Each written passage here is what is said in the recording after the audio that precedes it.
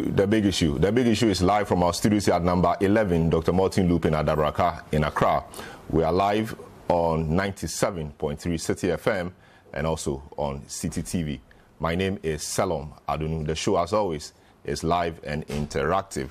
You can join the show with your comments on our WhatsApp lines on radio 0549986996 and on TV the WhatsApp line is 0550585832. This week has particularly been eventful.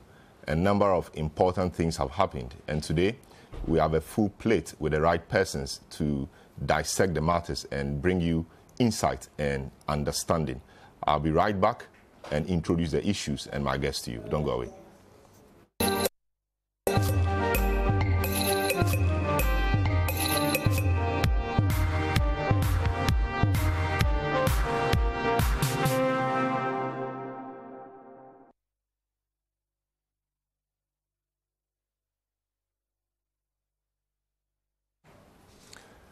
You're welcome back to The Big Issue. My name is Selorm Adonoo. This morning, we have three main issues on our plate we want to be looking at or discussing.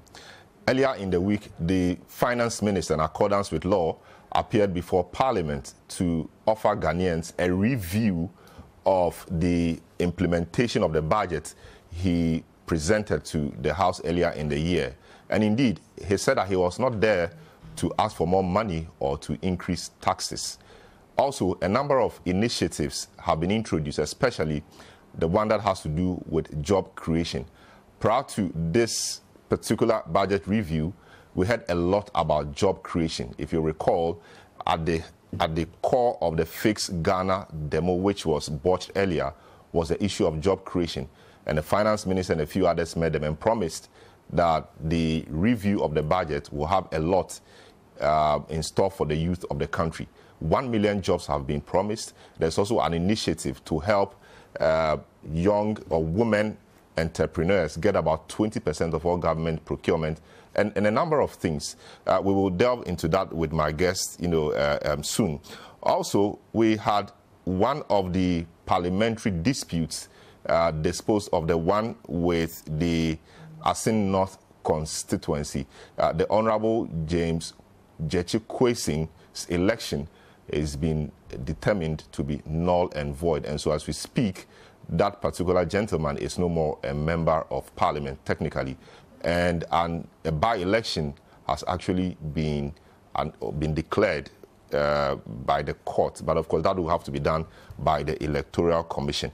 We will examine the merits of the case. We'll look at the case in its entirety and see where really the chips will fall. Indeed, the NDC has indicated that they will appeal the decision and are filing or have filed a stay of execution as far as that particular judgment is concerned. We'll look at that as well.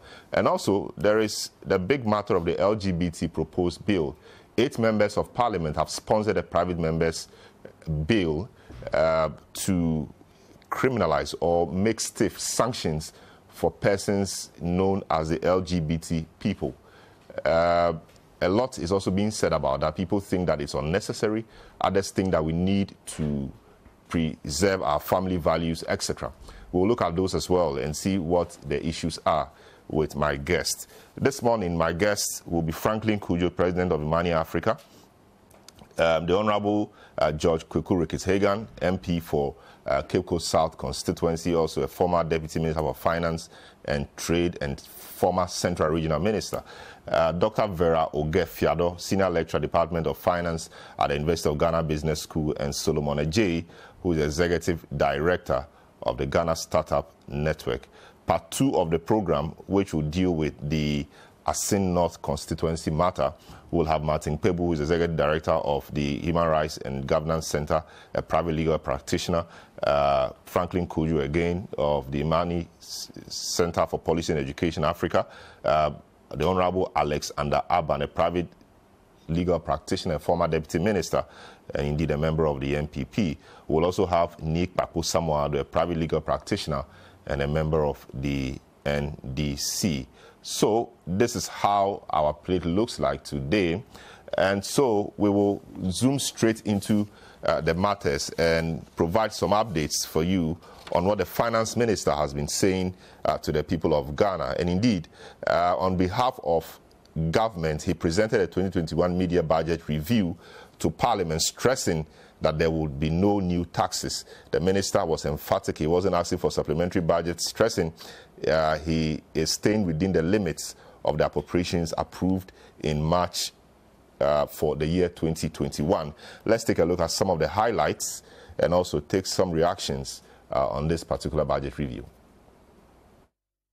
The Minister for Finance, Ken Ofori-Atta, at the outset of the presentation indicated that government would not raise new taxes and request additional financing from Parliament for the 2021 financial year. Mr. Speaker, this media fiscal policy review that I'm presenting does not come with a supplementary budget, and our revised fiscal framework for 2021 is kept within the fiscal target of 9.5% of GDP.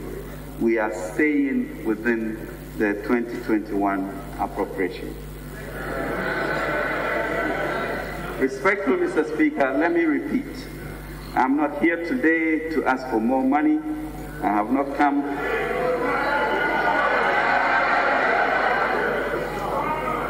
Mr. Speaker, I'm not here today to ask for more money. I have not come to ask for more taxes.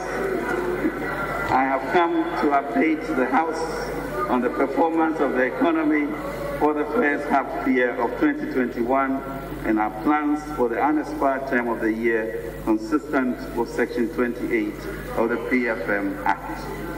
He indicated that government was within its fiscal targets for the year. The Ghana Statistical Service reports the overall GDP growth for first quarter 2021 was 3.1%. The growth was even better, excluding oil, at 4.6%. The Bank of Ghana Composite Index of Economic Activity attests to the strong growth recovery, with the index growing at 33.1% at the end of May 2021, compared to a contraction of 10.23% at the end of May 2020. Mr. Speaker, on inflation, we are witnessing one of the lowest numbers on record in about 2 years.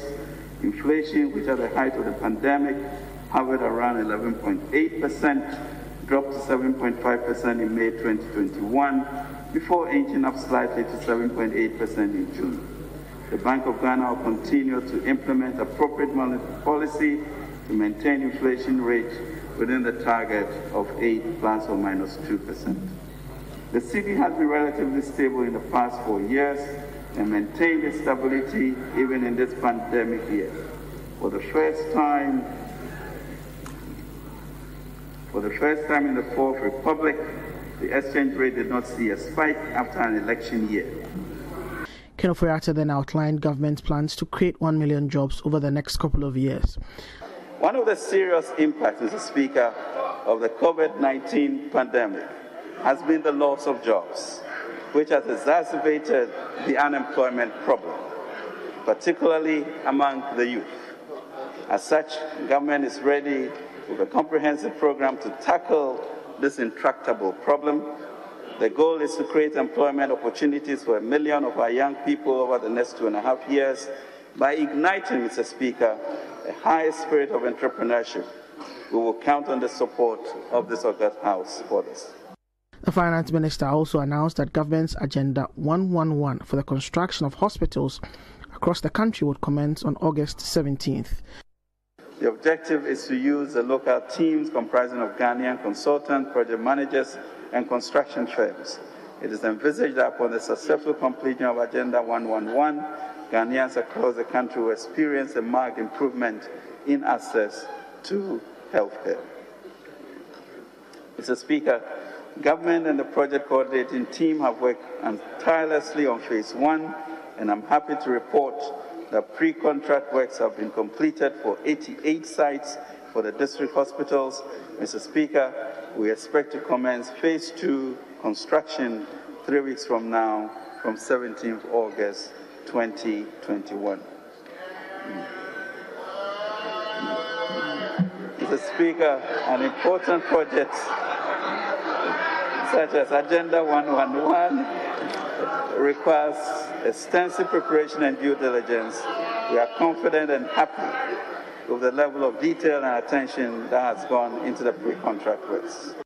The reactions will come in thick and fast, and the House will debate the statement up until the time it is passed by resolution. Reporting for City News from Parliament, my name is Jukman Sonkoku.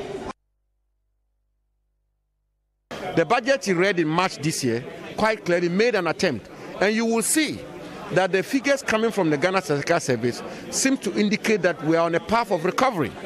It means that the measures he put in place in March seems to be working, and he has quite clearly read a budget, a review, which seeks to enhance, which seeks to complement the measures he put in place in March, and also trying to build on that. And thirdly, and finally, and most importantly in my view, the finance minister came to Parliament not to ask for a peswa. He's not asking for a penny. No revenue measures, no increases in taxes, no increases in rates. He's not asking for any penny from the Parliament of our country, which is why the majority leader quite rightly put it, that we are not going to have a debate of what is presented, because he's not asking for money. If he was asking for money, then there will be a debate and there will be a vote, or there will be a resolution to approve the request he's making to the Parliament or not. But he's not doing that. But finally, there is also the part where the finance minister seems to be emphasizing on youth employment, which is why, as the Minister for Lands and Natural Resources, I'm particularly excited that he's approved the proposal we took to Cabinet. The government has approved it, and the government is going to fund the National Alternative Employment and Livelihood Program for illegal miners.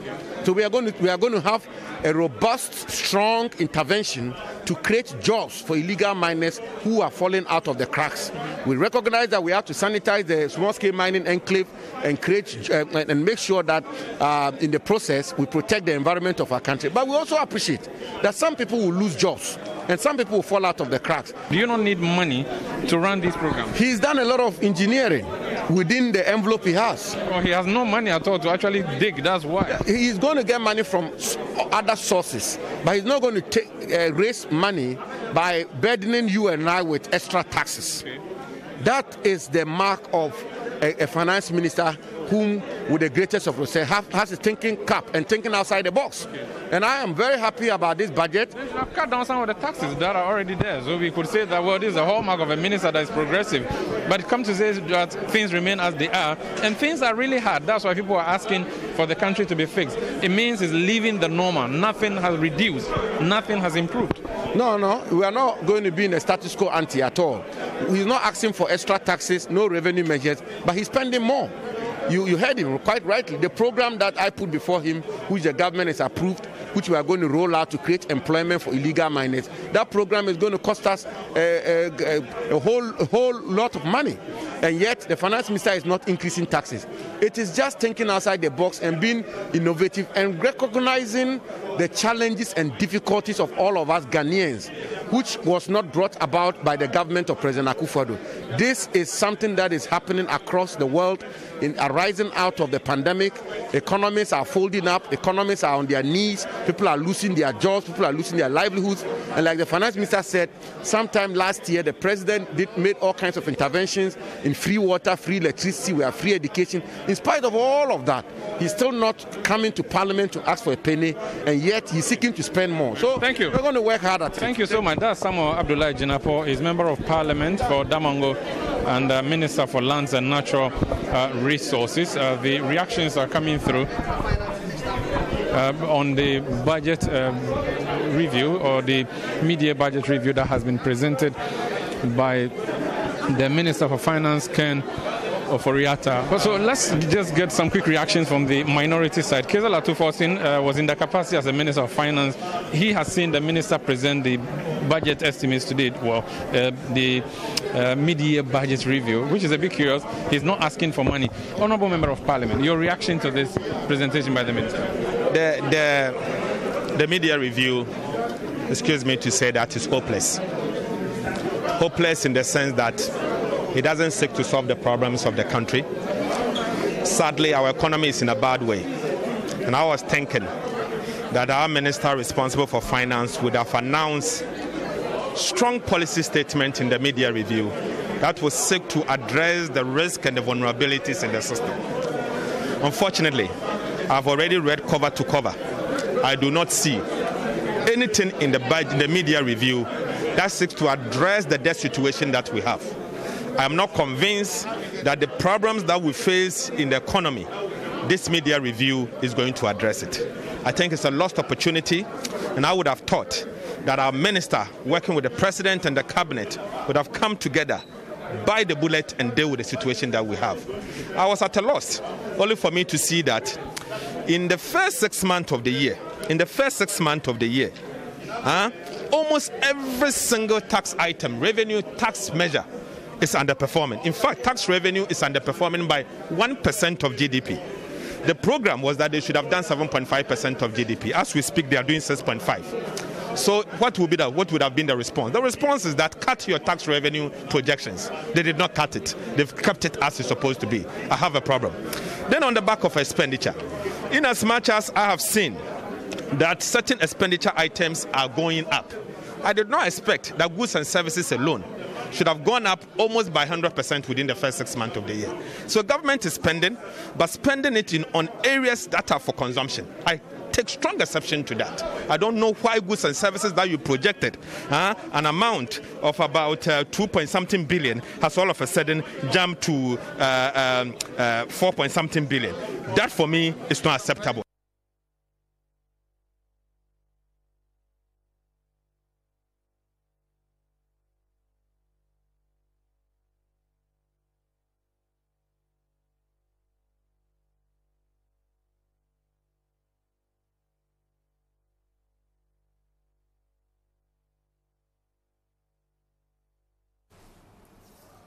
Well, so that was some summary of what transpired in Parliament earlier in the week. Finance Minister presenting his mid-year budget review, and you saw some reactions there as well.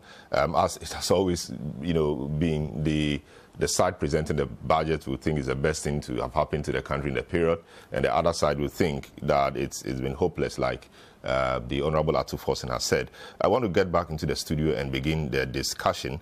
I guess the former Deputy Finance Minister and former Minister for Central Region, the Honourable Brigitte Hagan, Martin Pebu, private legal practitioner, has joined me. A few others are on Zoom. Dr. Vera Ogefiado, Senior Lecturer at the Department of Finance, University of Ghana Business School, and Selorm Adonoo, Executive Director of Ghana Startup Network. Gentlemen, you're welcome to the program.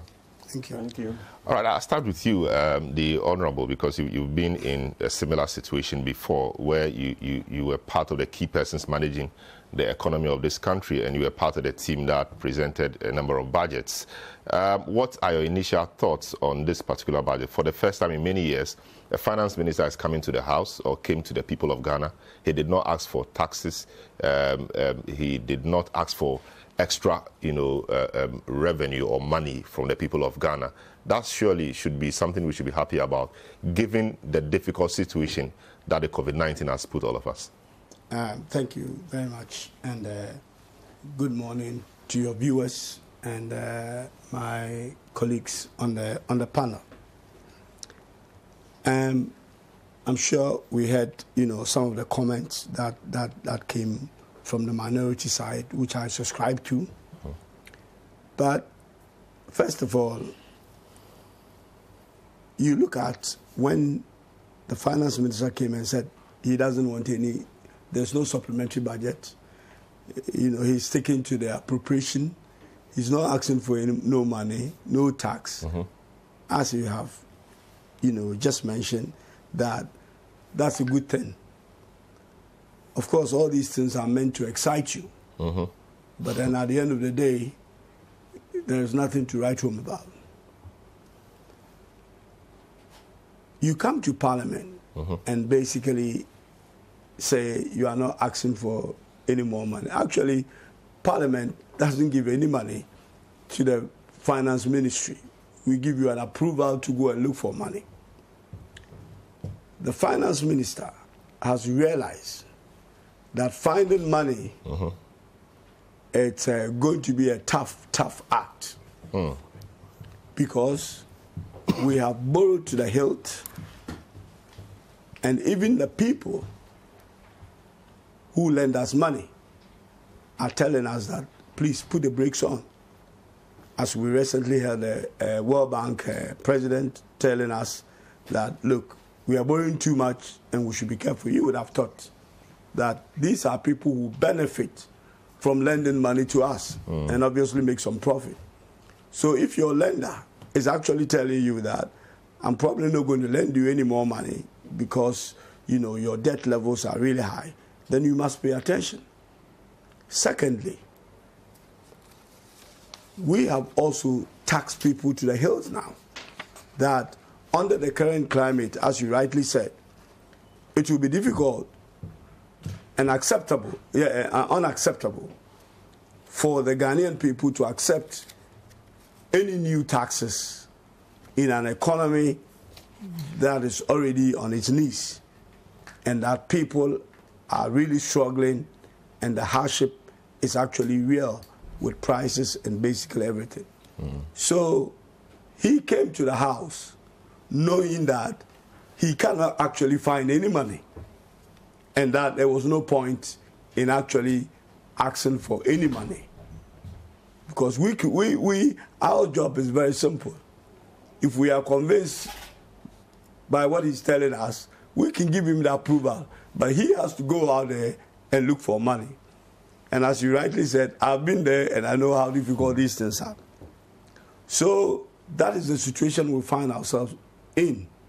Now, the question then becomes, so again, the idea is don't get excited. This is supposed to excite you because all the things you hear sound good. But at the end of the day, you realize that there are some serious challenges here.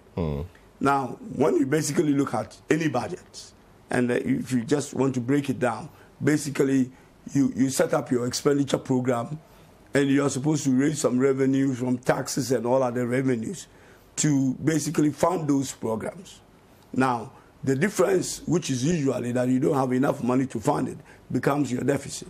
And that is what we approve for you to go out and look for money, like stuff like borrowing. We have borrowed so much, but yet we have very little to show for it. And the programs that we have spent money on in the last 4 years, they are in the 5th year now, have not really yielded the desired result. Like what? And first of all, I'll come to that. To whom much is given, much is also expected. It is clear that this government has borrowed more money than any government in the past, or even all of them combined. Now, we have done planting for food and jobs, and we are supposed to be able to basically reduce the unemployment or create more jobs through that program. That hasn't happened, and I will show you that. But a lot of jobs have been created, especially from the planting for food and jobs arena. A lot of young people are going into farming. They have seeds, they have fertilizers. Don't get excited. This is the excitement. This media reviews trying to, get you to be excited.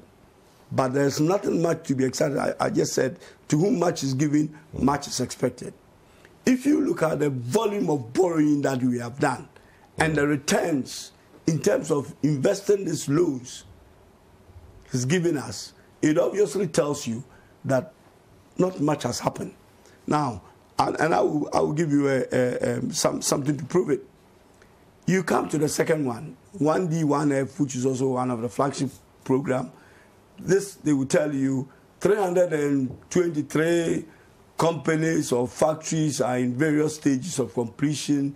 80-something factories are all working. All these factories are supposed to have created some jobs. Now, you don't see the jobs there too. Now, come to the third one, where the government says that they have absorbed about 100,000 of graduates into NAPCO. Again, you look at the impact on youth unemployment, and you realize that it hasn't actually got much impact. Now, let me just first of all, and I can pass this on to you to have a look, and our viewers can actually see it. Okay. This is a graph I pulled out of ILO, that is the International Labour Organization. This was not a graph plotted by the NDC or as the minority, which basically tells you the youth unemployment rate in Ghana from 1999 to 2019. This is very important because everything else about this media review and even the budget was blamed on the COVID. So we've just taken the 2020 out, which obviously is COVID. So if things did not happen, it can easily be blamed. This is pre-COVID, okay? And you realize that youth unemployment was actually up, which obviously means that jobs were not being created for the youth. If it's going up, that's the unemployment. Jobs were created, but maybe not in the numbers to match. Absolutely, that's the point I'm trying to make. This is our second term of Kufuor, okay, which is around 2006 all the way to 2015 where it peaked. That is a higher youth unemployment. In 2015, when the NDC government was in power, it started coming down. So there was some, some of the impact. If you can tend that so that our viewers will also have a look at it. So basically, what this tells you is the Kufuor's time, where the rate of unemployment, as you can see, was going up, meaning that not many jobs are created.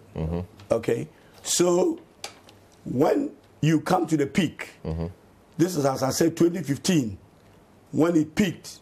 When youth unemployment peaked. Yeah, youth unemployment peaked, which means that basically we have not created. Yes, highest so far. It started coming down. And in 2017, when NDC government handed over, you can actually see that you have a flat curve here from 2017 to 2019. And as I said, 2020 is not part of this because anything you say on the 2020 will be under the pandemic. Now, even though you can see that marginally, there was a change from 8.84, which the NDC left, to 8.72, which is just a marginal drop, which means that some jobs were created marginally. This is what statisticians and economists will tell you, a flat curve, basically, which obviously means that it got static. Jobs were not being created for the youth, though it did not it did not go back up. So with all the spending that they've done for food, for jobs and all that, for the 1D, 1F, for the 100,000 people that were absorbed, not much has actually happened up until 2019. So let's skip 2020. Because that's a COVID year. Because that's the COVID year, which everything is being put on the COVID. That clearly tells you that actually, and when you look at other economic indicators before the COVID, it tells you that the Ghana economy, if I can put it in medical terms, as we are describing the economy now on the COVID, was actually on some kind of a life support machine. If you try to draw an analogy on the health side of things, medical doctors will tell you, or medical scientists will tell you, that COVID affected people severely, and these are people with some kind of underlying conditions. And they are the ones who suffered, or some of them unfortunately actually passed on. There were people who were healthy and also got the COVID and passed on. But if you look at the statistics, most people had underlying illness. When you translate that and bring it to economy, the economy itself Had underlying medical conditions. The underlying medical condition that some economists actually had already, and Ghana is actually one of them, or Ghana was one of them. You realize that the COVID coming in obviously took the oxygen out of the economy. That is why we suffered badly. The COVID affected every corner of the planet. Every corner of the planet suffered. Borrowing is gone up pretty much everywhere, deficit and everything. But when you put it in perspective and you look at it in relative terms, you realize that Ghana suffered more under COVID than even our neighboring countries. Our deficit in 2020, that's the COVID deficit, was about 16%. When you compare that to our neighbors, that is on the African continent, you realize that most of them were actually far, far, far low, though they had deficit, which was unusual, but they were far better managed than ours. So that clearly tells you, if you segregate the two, that we had issues before that very thing happened. Now, again, you look at planting for food and jobs. And we have been at this. Part of the borrowing that we have done in the last 3 or 4 years was to invest heavily in this area. And as you rightly mentioned, some people have got jobs there, some youth and all that. But you will expect that with the amount of money, borrowed money, that they have sunk into this area to basically get people to work, you would expect that that contribution will be much higher. I mean, contribution in terms of... I see you want to refer to document, but the question is, what were you actually expecting to see in this mid-year budget review? Because obviously, from what you say, you were not expecting more taxes. You were not expecting that the government or the minister would come and ask for a supplementary budget, which he didn't do. What exactly were you expecting? He didn't come to ask for tax, he didn't come to ask for a supplementary budget. What were you expecting to see that you did not see in this budget review? Well, what I'm expecting to see that I did not see is that the government was going to come up with programs that will stimulate the economy. Because at the end of the day, people would say, and we have said this in the past, that borrowing itself was not the issue. It's about what you borrow for. So when you have borrowed so much, our debt as at when the last budget was read, was 291 billion. 6 months down the road, our debt now sits at 334 billion. We have, in the last 6 months, added 40 billion Ghana cedis in terms of our debt to our debt stock. Yeah, of course, the COVID is being blamed for it. Productivity is gone low. Government has to keep paying people. You know, government has to invest in medical supplies, a lot of things. So I think you need to put that in the context of the discussion. That's why I'm doing some segregation by telling you that I've put pre-COVID and post-COVID, okay? And yes, you are right. Some of the debt is as a result of the COVID. But the point I'm trying to make is that the government should not blame everything that is happening in our economy to the pandemic. Because the pandemic played a role in the challenges that we are having. But we were already, fundamentally, the economy was actually having serious challenges before we got to that point. Now, the final point I'll make on this, before, other people were coming, was that if you look at the level of debt that we have at the moment, which is obviously telling you that, let's even, forget about debt to, GDP and all that, which looks quite astronomical. And the IMF is telling us that we are now going to be about 84% by 2021 in the IMF Article 4 consultation. So, money that we have borrowed, which you have rightly said, to be able to get us back, has not been used in that way. It's rather been used for purely consumption, but not things that will enable us to be able to pay back the monies that we have borrowed. And that is quite worrying. And the government has gone on as a result of their own various projects or things that they've talked about from manifesto right through to the budget. That's become quite challenging to do. Free education, all those things they've talked about, great. But when we look at the amount of money going into those areas, when people could have paid their own fees and others who could not, we would have supported them. We did it in a blanket way that has created a serious challenge in terms of education budget in our budget. We are spending about 55% of our tax revenue in just servicing our interest payment alone. When you put the debt servicing, which includes your interest payment and the principal together, you are doing about 72% of domestic, and that is frightening. Now, they talk about programs like CARE, you know, the Obatampa. Great. Obatampa came when they read the budget, and they told us that the Obatampa, what they had actually made provision for in terms of the programs that they were going to do, the 100 billion, of which 30 billion will come from government and 70 will come from the private sector, as they put it. Now, when you are talking about the private sector here, again, the funding, we need to look at it. 30% is already been projected for in the budget, or already been they made an allocation for it. But the 70% they are talking about is going to come from the private sector. When they talk, and they are talking about FDIs, we don't control the FDIs. Okay? The FDIs are going up, but we don't control them. We don't control, we're talking about PPP. We have not done any significant PPP in this country for many years. So all of a sudden, PPP is going to fund us. We are yet to see. Now, the worrying thing about what I believe that what the finance minister is saying, that he doesn't need any more money, it's not exactly right, is that when you look at, this is about Tampa thing that they have produced. When you go in here, it tells you, first of all, what I've just talked about, how would Ghana Care be funded? That's what I've just talked about.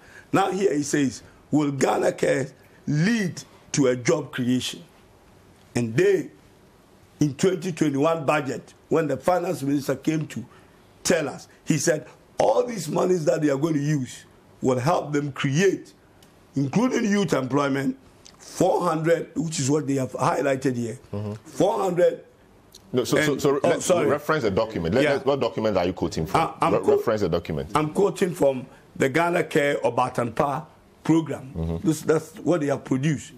And in that document, there's a section here that talks about, would Ghana Care lead to job creation, which is a question they have posed, and they have given an answer. In their answer, they have highlighted this particular line is being highlighted. That says that the program is targeted at creating 420,000 productive and decent jobs between 2021 and 2023, which is the same 3 years. They are now telling us that they are going to be creating 1 million jobs for the youth. Your problem with that is? My problem with that is, great if we're going to create jobs, but which additional funding are you going to use to create these jobs over and above the 420,000 that you have already budgeted? So your point is that the, let's say 680,000 extra jobs need to be funded to make the 1 million has not been captured anywhere. Funding sources for that haven't been captured anywhere. That's what how about other GOG means? For example, we heard recently that clearance has been given to employ some over 11,000 people, for instance, into the security services. That is not about Tampa. We also know that about 280 or so 1D, 1F factories are at various levels of completion.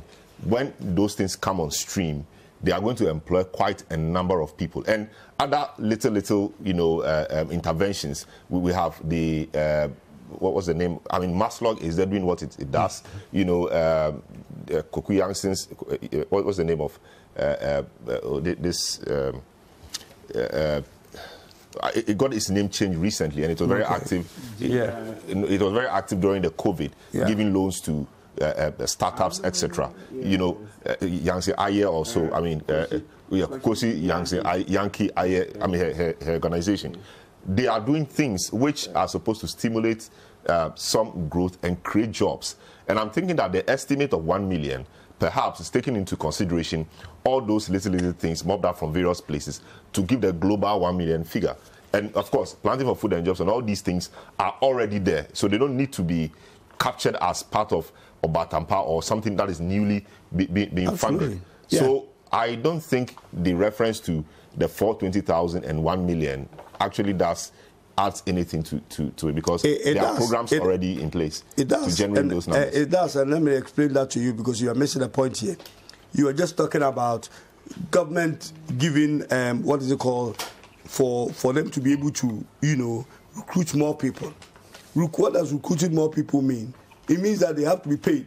Yes. Therefore, a provision, if that provision was not made in the budget, that provision needs to be made. And you've got to tell us where the money is going to come from. You can't just say, I'm going to pay people from the private sector. Because the jobs you're talking about government jobs being created. Very well. I don't know, I think we've been speaking for a while, because you've been there before. Let me also state that the MPP's Issa Fuseni will be joining us soon, or is expected to join us any moment from now. We have 3 persons on Zoom. Let me deal with one of them before I come back to the studio to talk to Senior Counsel Martin Kwebu. Dr. Vera Ogefiado is a senior lecturer at the Department of Finance, University of Ghana Business School. Hello, good morning, Doc. Welcome to the big issue. The NDC in the person, I mean NDC's rep on the panel, George Kweku Rekit-Hagan, he said a number of things. Obviously not impressed with the budget review as presented by the finance minister. What are your own thoughts about this? It feels that government has borrowed so much, but there's very little to show for it. And I'm also saying that we need to look at the context. We are in a COVID situation, so things cannot be expected to be normal. He says that we've our resources, and we've had a lot more money within the period than any government in the past, or everybody put together. What are your thoughts really on this budget, and what were you expecting to see that you did not see, and what excited you particularly about this budget, though he cautions against being excited? Yeah, thank you. Well, you know, when a budget typically is a representation of the roadmap for achieving whatever goals and objectives. So the goodness or the badness of a particular budget is based on the goals they set and therefore whether they're meeting them. So to actually even analyze whether the budget in and of itself is good, bad, exciting, then we may have to go back to the table and find out, okay, what were the objectives? And are the objectives truly in line with where we want to go and how we want to get there? And I believe that brings up a much more nuanced set of discussions, which therefore means that it will be very difficult to just say that, okay, this is bad, this is great. Because when you go through, yes, at one point you realize that, yes, they fell short of revenue targets. But then on the one hand, it appears that we're able to make some savings. Now, delving deeper might reveal that we fell short of targets because we did not implement certain policies right. Now, getting there is the focus for me, usually from the critical point of view, is what can we do to make it better?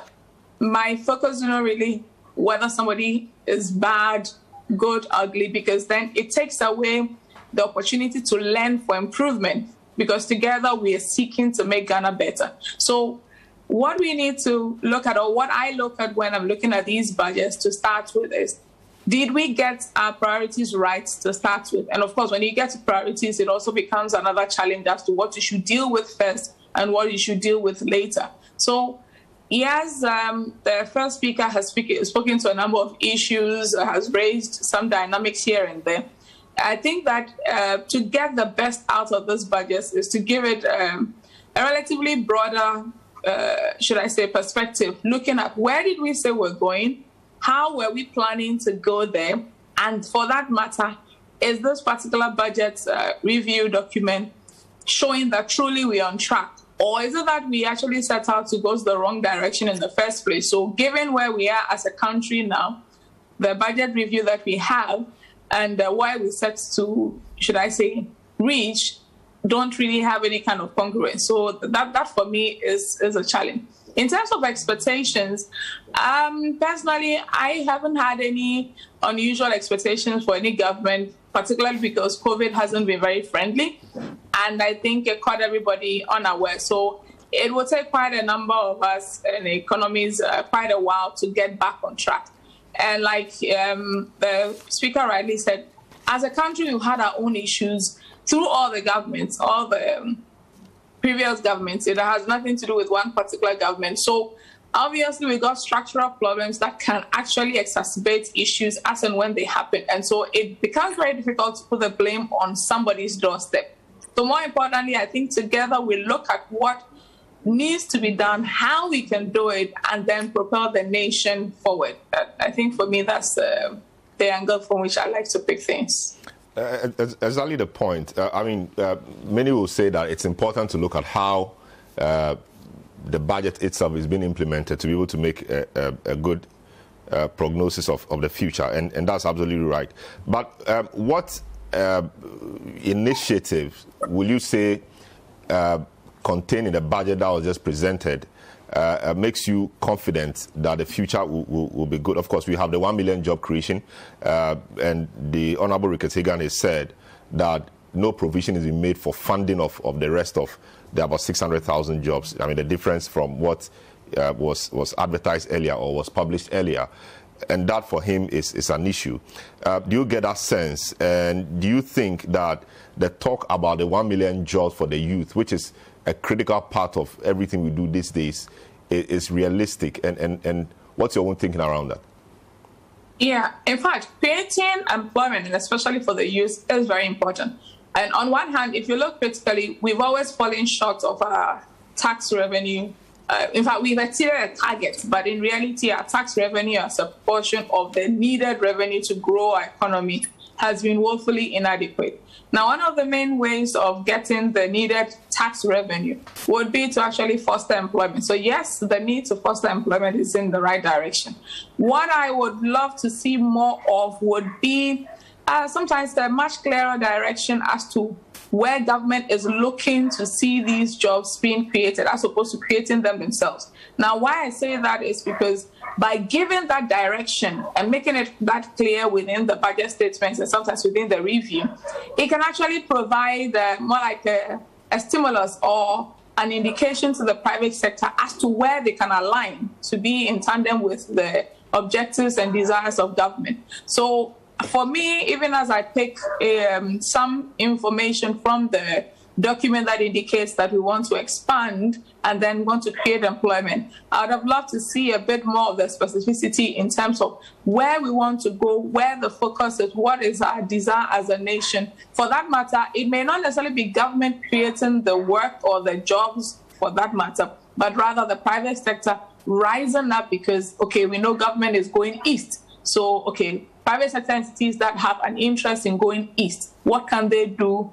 to carry government along? Because at the end of it all, we can see from the very budget statement that the private sector is supposed to be at the heart of the growth drive. So some clearer details that will help the private sector to formulate strategies to help government attain its ultimate goals, I think would help all of us in the long run. All right, so let me take a final one for you, at least for this round. There's some initiative to help women who are in business in terms of reserving 20% of all government procurement for women. That should make you happy, being a woman. But I'm not quite sure about how that is going to be implemented. Your thoughts on that?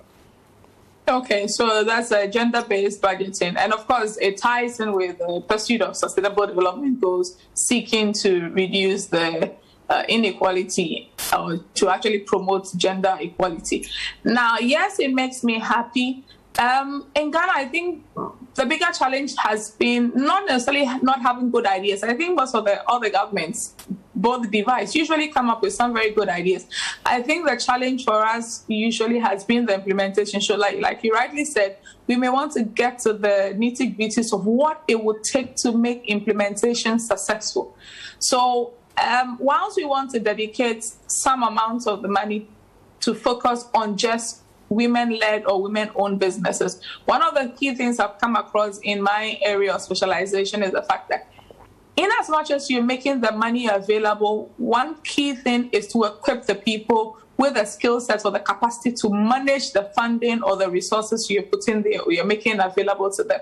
So if we look clearly at what would make implementation a success, I believe in the long run, yes, the earmarking or the dedication of this percentage to just women-owned or women-based businesses is going to go a long way to grow us. But to a large extent, we have to get very serious with the implementation. And for that one, I think we need to get to the ground, gather some more data. So in a lot of other countries, you realize that to a large extent, getting these things done would mean some serious research will get in there, understand the dynamics at play within the space that you want to work in. Then you do the implementation. I think sometimes we do start the implementation before we realize that some of the parameters we assumed to be existent, for which reason we are basing, or the assumptions we are basing our implementation efforts on, do not really exist in the format or in the structure in which we expected them. And that makes for, failed implementation plans, not because the ideas are bad, but because maybe we didn't get all the pillars right before we rolled out. That's what I can say. Very well. So we'll go back to you. Let me engage Franklin Kujo, who is the Executive Director of Imani Africa. Franklin, we've seen the review. We've heard what was said, but it appears not much was mentioned about efficiency. We talk about revenue generation and expenditure. In between that, a few leakages here and there we've always known over the years. It appears that not much was said about efficiency, how government intends to, or what efficiency measures government was intending to implement to ensure that the leakages were reduced. I don't know if you caught any. Well, good morning to yourself. It's been a while. Good morning to good friends in the studio and Doc and Solomon.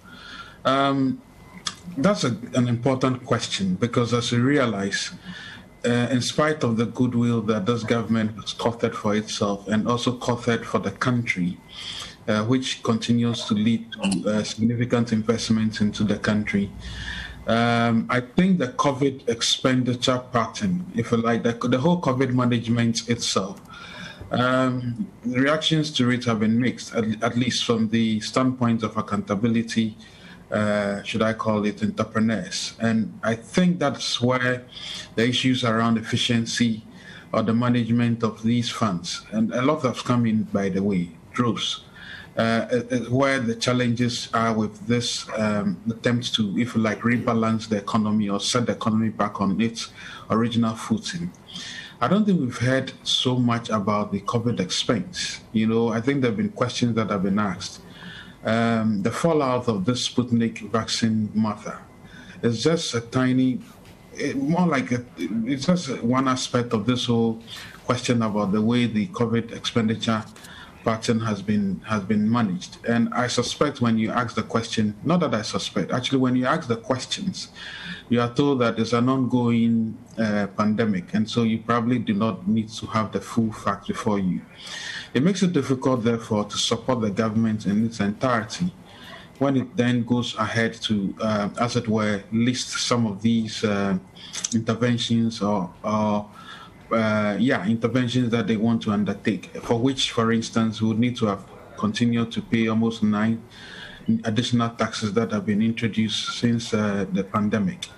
So it's a good question you've asked. I could also add the fact that even for the main projects, if you look at the Planting for Food and Jobs, I mean, such an important project should not have heralded the excuse that we had, that the project seems to be on life support simply because of the expected consequences regarding the distribution of fertilizers. And I suspect that things of this nature, some of these flagship projects and the way they've been managed, could have accelerated building our defenses against the onslaught of the pandemic. And I think that's what Honorable Ricky Sagan is actually driving at.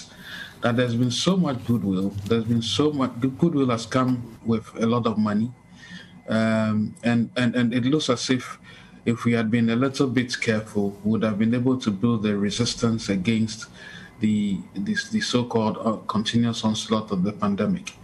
Having said that, I've got to say that the economy obviously was started to be, actually on the onset of this government's administration, they told us that they were going to move from taxation to production. Now, I can understand that along the way, because before the pandemic, we had some very good numbers, right? But along the way, as the pandemic hit, one would have thought that, well, almost all the interventions we'll be making should be leading us into, or should be taking us out of this quagmire of taxation into a production process. So far, it looks as if we are making steps not only because we've been overwhelmed by the pandemic, but only because we've managed to garner a lot more resources than most countries have, but have yet to see the full impact of these interventions or the resources, the way they've been utilized. So that's why I like to stay on and say that we need to see a lot more, should I call it resolve, to ensure that the mantra of moving from taxation to production is not for the government entity itself, but for the productive citizenry. One can say that, yes, in the pandemic, governments seem to basically be at the height of the command, well, they command the economy. But we all know how, even before the pandemic... So Martin, Franklin, I think I'll let you hold your thoughts. Let me let you hold your thoughts there. Sorry? Can you hold your thoughts there? Let's take a quick break. TV will join us, when we return, so that you can continue making your case. So this is the big issue, coming to you live from our studios at number 11, Dr. Martin Loop in Adabraka in Accra. We'll take a quick break. We'll return, and Franklin Kujo will continue the point he was making. I'll bring in my other guest, Selorm Adonoo, who is Executive Director of the Ghana Startup Network, and Martin Kpebu, who is in the studio as well. Don't go away.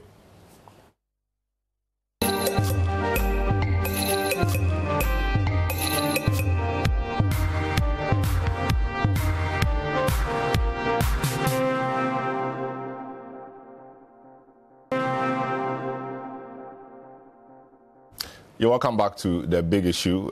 My name is Selorm Adonoo. We have just been discussing the media budget review. My guests in the studio include Martin Kpebu, private legal practitioner, George Kweku Rekitegan, MP Cape South, former Deputy Minister for Finance and Trade at a different time, and then also former Minister for the Central Region, Franklin Kujo, President of Imani Africa, Dr. Vera Ogefiado, Senior Lecturer, Department of Finance, University of Ghana Business School, Solomon Ejay, Executive Director of Ghana Startup Network. Franklin, you were making a point, but just quickly conclude on that point. And also, the talk about formalizing the economy. We've seen a lot of things being done, especially from the Vice President's side of things. But let us know if you think that these things being done and how the budget appears now, or the review at least appears now, we are moving steadily towards reaping those benefits, because it appears we really need to do that as fast as possible to rope in the informal sector so that we can bolster our tax revenue.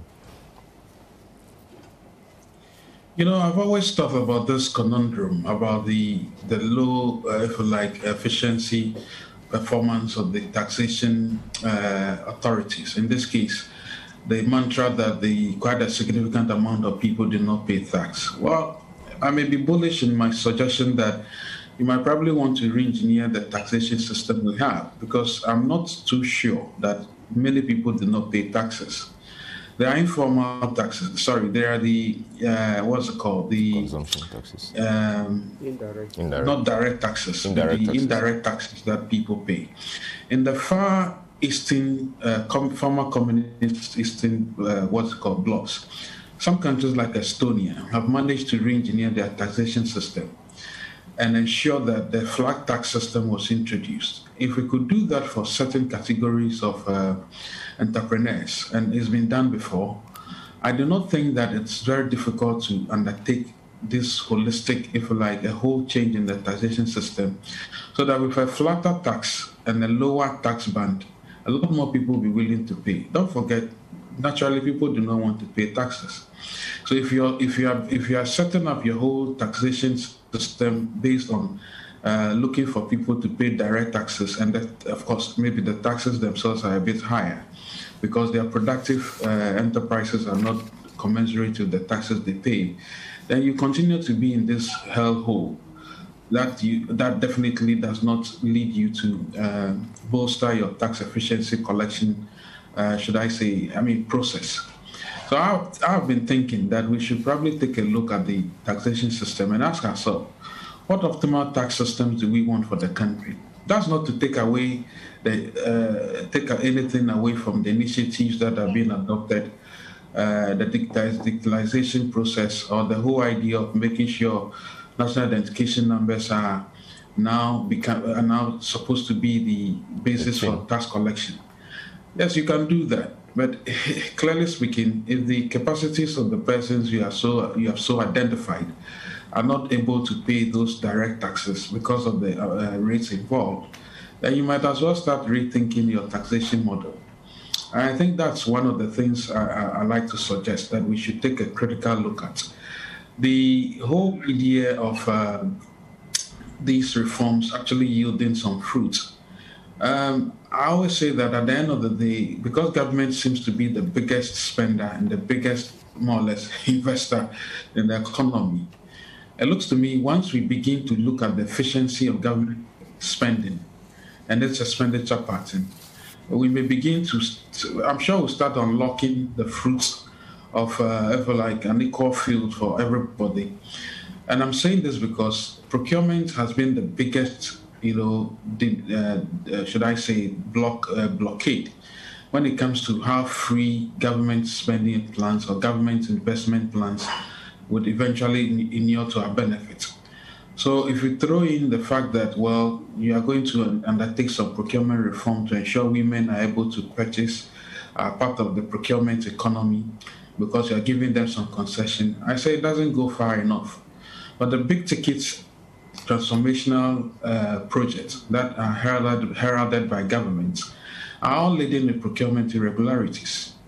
And that's one of the things that this government also promised when it took over from the Assin administration, that like for like, they were going to be better in terms of procurement than the previous administration. Unfortunately, I'm not too sure we've seen a lot more difference than the previous one as well.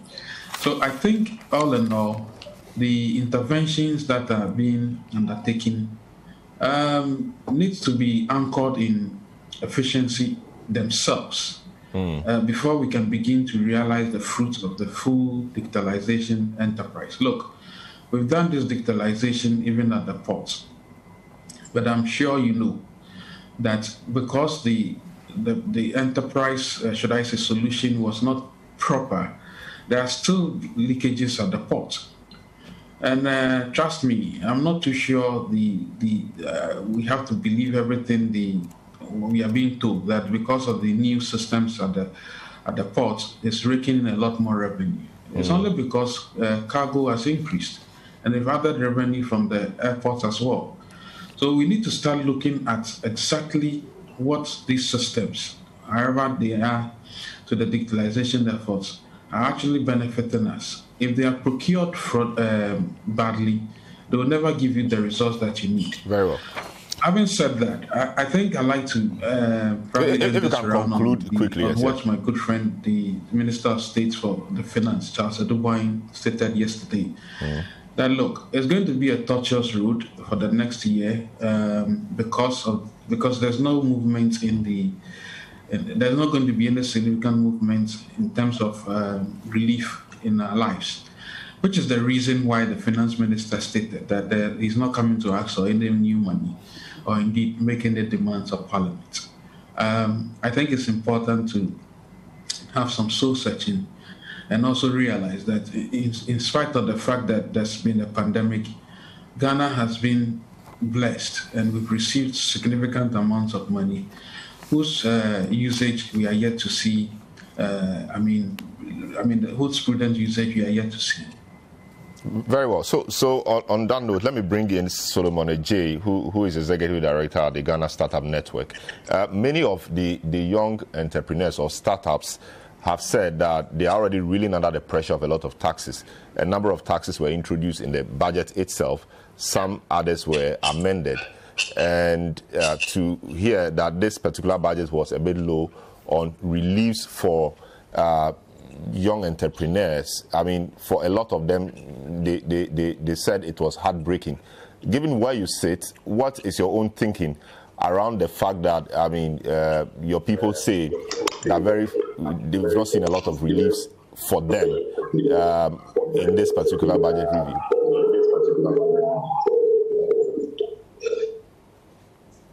Well, good morning. Good morning to you, Selorm, and good morning to the listeners and, of course, watchers, viewers on TV. Again, good morning to the fellow panelists, my senior colleagues, to Franklin Kudu, who's a long-term friend. I'm traveling, so pardon me if you see a bit of breaks in my presentation. Well, touching on the issue for the day, is a welcoming news for most of us as startup entrepreneurs in the country, especially the issue of the Youth Bank, among other things, as were mentioned by the finance minister.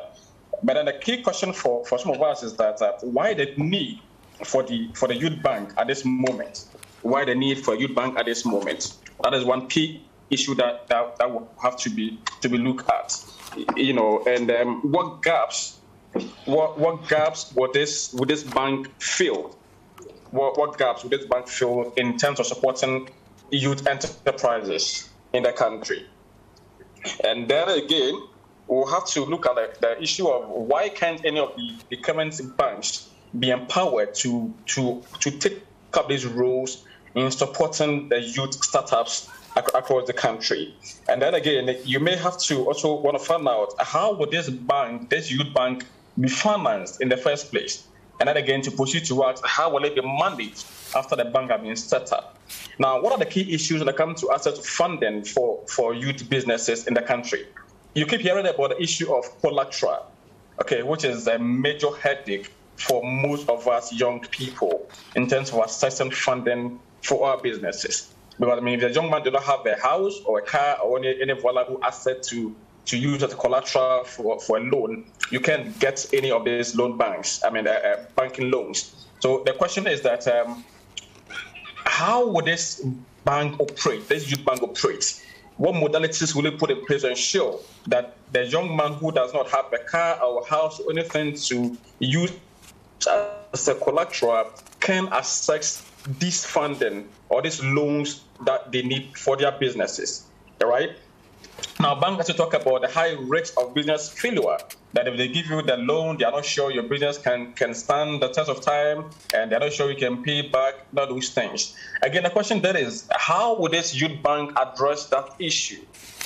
Okay, what measures will be put in place to ensure that that the young people can access these loans with ease?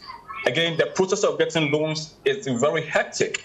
What measures would they put in place to ensure that the young people can easily access these loans? So these are some of just the issues that have to be looked out for, and see how best this bank will operate. So that it wouldn't just be like another normal bank that the young man have to go through a lot of headache and struggle before accessing a small money for their businesses. Again, when money is given to you, I think before that, how will someone qualify to access a loan?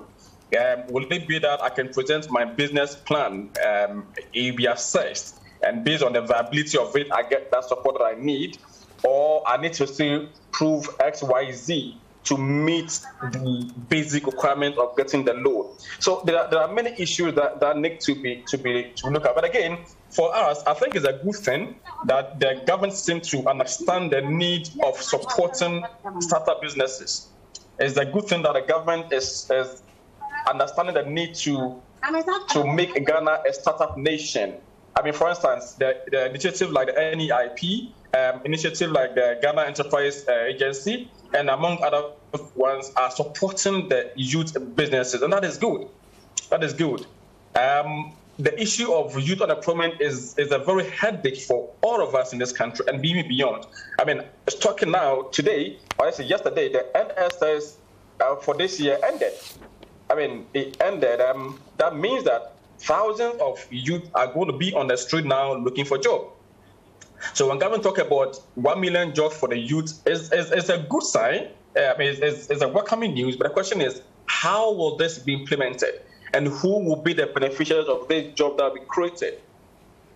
Okay, will it be for certain party faithfuls or for certain family and friends, or it will be open to anybody who qualifies for such position or for such roles? So these are the things that we need to look at. And for us, we want to make a recommendation that the government needs to have a conscious effort to make Ghana a startup nation. There must be a calculated effort to ensure that the young people with ideas can be able to start their business and run and operate successfully. You know, how are we supporting people now? From the schools, people have ideas that they want to start from schools. How are we supporting them? Student entrepreneurship, how are we supporting them? Okay, one of the comments that the Prime Minister made was that most people, most youth nowadays, take up courses that are more like irrelevant to the labor market, which is true. For per arrest, some of the things are very true. But the question is, what are we doing about it as a nation? Is it time to view these educational courses that we pursue in universities? Is it time to take certain ones off? Is it time to make available certain opportunities that will be directly linked to what they study in schools? So, I mean, once the course is there for them to study in school, you should expect that when they come out of school, they can be able to get something to do with it. If the government have realized that certain courses in schools nowadays do not have, I mean, you kind of work with after school, what are you doing about it? Are you creating an avenue that ensure that those in that areas can get direct job to do? Or you will want to take off those courses out of the school so that they can study what will be, I mean, what is labor ready for the market. It goes beyond just saying it, all right? It goes beyond just saying it. We need to see results. We need to see how it will be implemented. We need to see how involving the young people on the ground will be involved to ensure that this, you know, things, as being said, will be fruitful to the benefit of everybody. Very well. You know, and again, we trying to propose that there must be, like I mentioned, a concerted effort.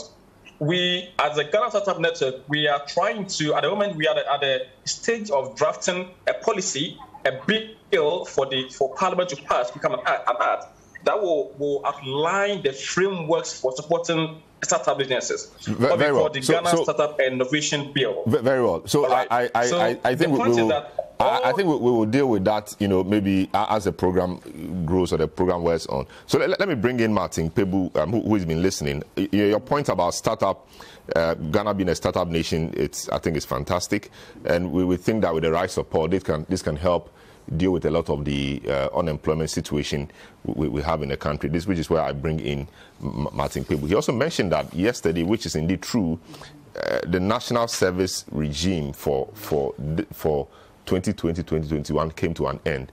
Now you have a lot of these young people graduate from schools now pouring onto the streets looking for jobs. That surely poses a big issue for the country.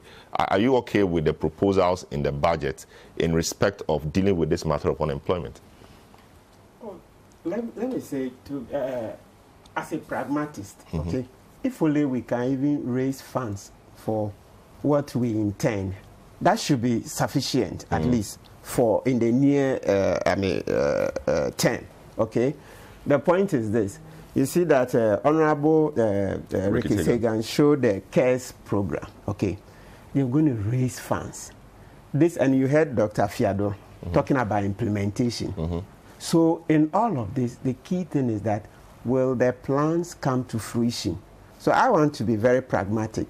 if what we've outlined here, we can achieve that, that will be sufficient for now. Then we will escalate for this term and then for a longer term future projection. You see? So let's just take this. Let's make sure if we can get the 1 million, that would be fantastic. But if you look at the fact that these are based on what do you call it, finding funding, then you are left wondering that will funding come true? Will funding come true? Will everything go according to plan? Will the implementation be done well? You say, yes, so I would want to go with the finance minister, the youth bank thing, with financing youth-led startup businesses, as Solomon is referred to. That's in paragraph 112 of the statement. The statement, yes. Yes, so he's made that clear, okay? And then other paragraphs. So you see that in natural fact, from the beginning to the end, every now and then he'll come back to youth unemployment. So you can see that this is really a problem that is affecting us, I mean, to put it mildly, because our statistics show that the youth, and in this case, they are defining youth as persons below 35. They form about 71% of the population. Okay, so if you have the youth forming about 71% of the population, and most of these are unemployed, then in natural fact, it's been said over and over that youth unemployment is a ticking time bomb that can explode and cause us so much that we've not dreamt about. Yeah, so you see in paragraph 40, he refers to it, the youth, yeah, so listen here, paragraph 40, he says, our strategy is to place the private sector at the heart of this endeavor to accelerate competitive import substitution and export expansion to generate sustainable jobs for our teeming youth, that's into brackets, under 35 years, who make up about 71% of the population. You see, so accelerate competitive import substitution, one district, one factory, and etc. Okay, so you set up local factories. Make sure that these are sustainable jobs, because I've seen in the literature in the past, some professors have come up to say, even for them in labor economics, when you say job, it's not the same as an employment, you see. So I'm happy at least he's qualified it by saying sustainable jobs. That's to say a job that will go for a long while, that can keep livelihood, that can sustain livelihoods, you see. Yeah, so from paragraph 40, as I said, you come back to 112 and so on, and you still find the Honorable Minister talking about youth unemployment. So for me, let's support, let's make sure that everything that has to be done will be done to make sure that it works. Because, and this is why I want to tie in, so you see that the previous panelists from Franklin, Honorable, all of them have touched about leakages. I'm happy he's mentioned the issue of petroleum bunkering. You know, Senor Hussein, who is very well known to this program, has been on and on about petroleum bunkering, the way people go away with billions, okay, billions of Ghana cedis. That's a lot of money. The last time they released their annual report, see that they gave some very staggering figures about people who are circumventing the system and not paying taxes. So it's very heartwarming that the Honorable Minister has specifically mentioned it, that they are going to tackle it. So maybe they should be putting Senor Husi on the board to help. So I'm interested here. The paragraph 31. Yes, his hands are ready for, but I'm sure he can help. Yes, so let's get paragraph 31 here. For me, it touches me a lot. He says, our focus on taxes is to collect what is due the Republic. To this end, we are building a robust framework to expand domestic revenue mobilization to focus on compliance and enforcement nationwide. We have established the Revenue Assurance and Compliance Enforcement, into brackets, RACE. The remit of RACE is to identify and eliminate revenue leakages in areas such as petroleum bunkering, gold and minerals export, port operations, Franklin mentioned it, transit goods, warehousing, border controls, and free zones operations, to name but a few. Yes, so I mean, it's good. It's on point. Of course, he handles the economy, so he understands it far better Yes, because you see, this issue of people not being roped into the tax net has been there for ages. You hear this common statistics that's usually thrown around. I mean, I hear it comes from GRA, that about 6 million Ghanaians work, and only about 1.5 million of us pay direct taxes. Can you imagine? Let's go back. About 6 million of us work, and we are talking about direct taxes. Yes, that's they pay as you earn. 6 million work, and only about 1.5 pay. Yeah, that's not so good the enough. remaining 4.5, where are they? So I mean, it's good that the Honorable Minister is saying that, look, they are going to ramp up efforts to rope in these people. Yes, so that if we rope in more of these people, and perhaps even reduce the threshold, because you see, the threshold, the figures, if you look at the income tax figures, yeah, those are the far higher end. Yeah, they complain to that the rates are too high. Yeah, so if you rope in more people, then you can reduce. You increase the base and the figure will go up. And the surprising thing about this thing is that, look, this thing about the direct taxes, millions of our people not pay. It's been here for over 2 decades. Yes. Every year you hear, we will expand the tax net, we will expand it. So perhaps the tax identification number, now that the Ghana, the national ID numbers have become the tax identification numbers, perhaps I think there may be a plan to ensure that ropes in a lot more people. Yeah. So maybe many more people can pay taxes. We want to conclude on this round. Okay. Let me go to, before I come, Honorable, you will conclude. Let me go to Dr. Fiado quickly on a GDP and recovery. People have said that the focus really should not be about the debt, but our thinking and focus should be around recovery, how we can survive, how we can get the economy expanded so that a lot of things will kick in and we'll get back to where we were pre-COVID. I don't know what really your thoughts are. When you look at the revenue envelope, for example, we have emoluments, debt servicing, and statutory payment, etc., taking more than 90% of the revenue. And that really is a difficulty for any government in this particular pandemic. I don't know what your thoughts are on how the government must work to wriggle its way out of this difficulty, also keeping its eye on the fact that the debt to GDP ratio is gone way up, now around 77% or so. How should we be looking at it? Should we be concerned about the debt to GDP ratio, or we should only be thinking about what to do to recover? Okay, so yes, with the debt to GDP ratio, there are two ways to look at it. On the surface of it, it could look that we are quite high. But how high, like the very first speaker, the former minister, spoke about, it's more to do with where the money is going. Now, take the banking sector, for instance. The banking sector is one of the most highly leveraged institutions you can find globally because they usually use people's money to grow their wealth. But then if you look critically at that, banking can sometimes be one of the most lucrative areas that you find people getting into. That is on condition that the funds are being employed appropriately. So there are two things that we can do here. If you look at countries like Japan, who have almost more than 250% of their GDP, the question is, to what use are you putting the funds? And so those are issues we need to delve into.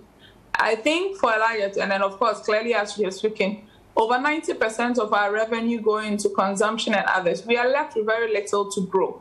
So, of course, we end up falling on debt. And, of course, this debt also begins to trigger more interest payments and other payments that are due. So it becomes a very vicious cycle unless we can find out which sectors will give us the best return. For which reason, when we do borrow, we're going to be channeling the money into these sectors, and they're going to yield more than it costs us to service those debt obligations. Now, in doing that, therefore, then we are going to actually benefit from the implications of leverage, because if I'm borrowing at a cheaper rate and then I'm able to put that fund to use in a place that yields a much higher return, then, of course, the differential between my interest bill and then the returns from the funds that I'm putting to use becomes the catalyst for which I'm able to grow and then extricate myself out of the debt conundrum that we may find ourselves in. So on a more serious note, whether the debt is a lot more or is too much or is not,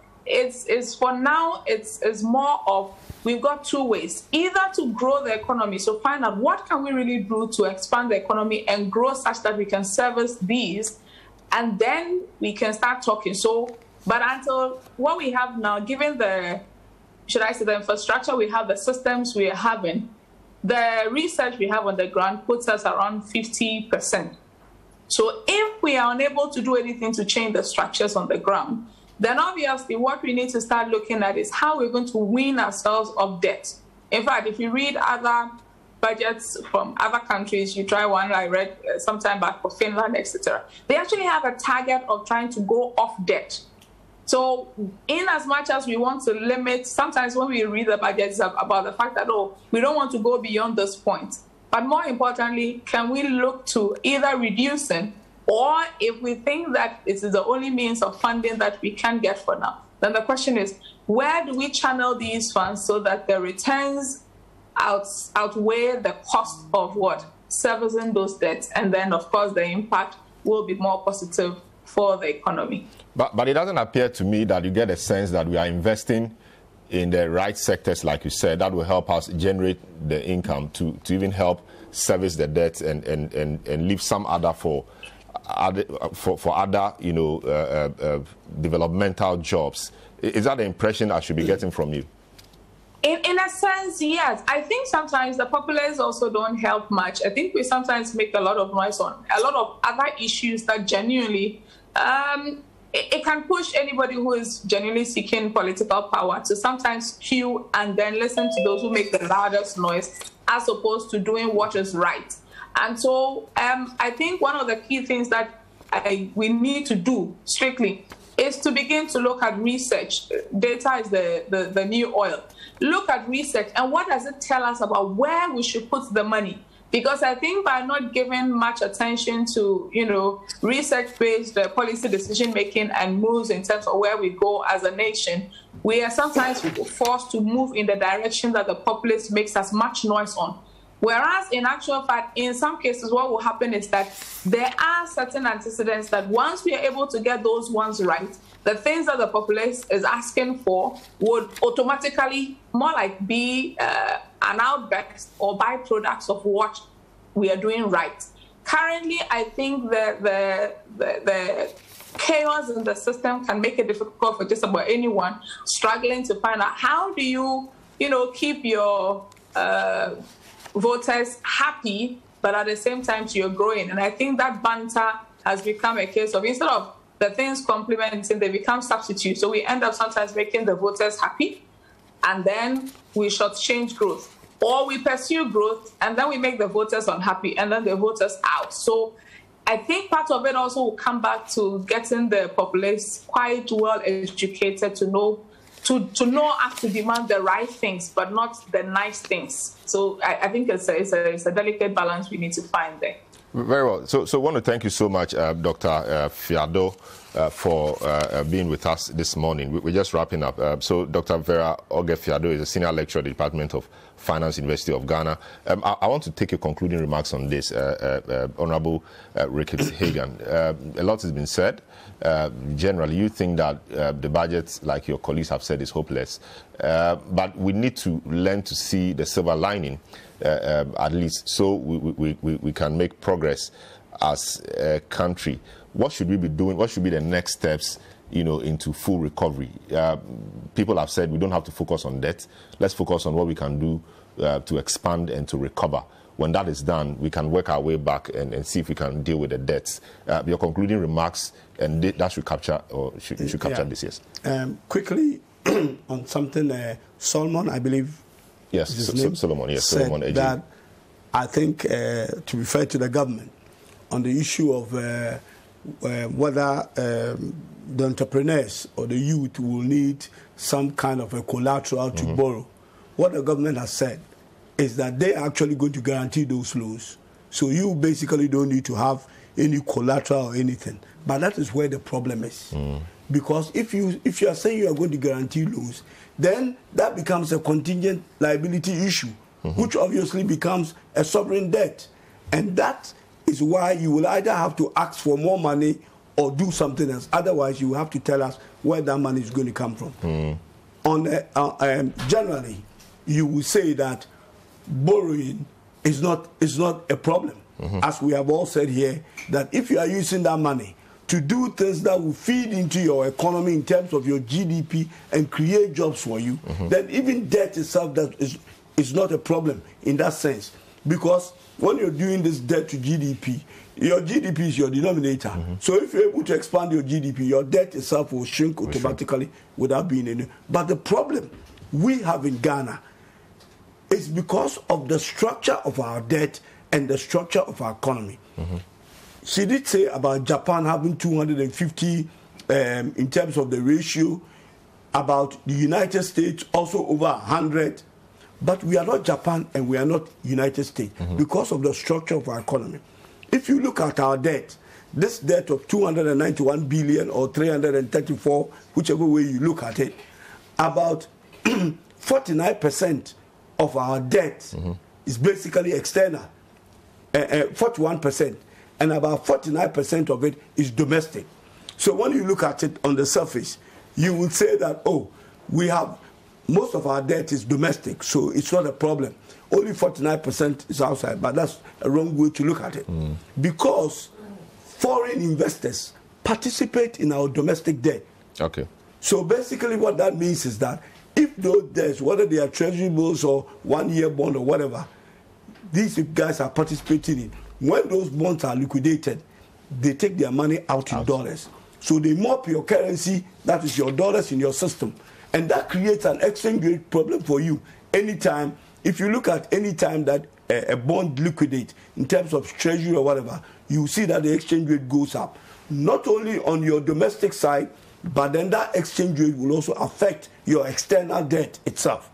So your debt is going to continue to go up. If government itself is a player in the market in terms of borrowing, then interest rate for entrepreneurs are never going to come down because it's the government who goes and crowd the entrepreneurs and then interest rate. So policies needs to be looked at very seriously. But this government will argue that, for example, interest rates, have come down. The policy rate is around 13.5%.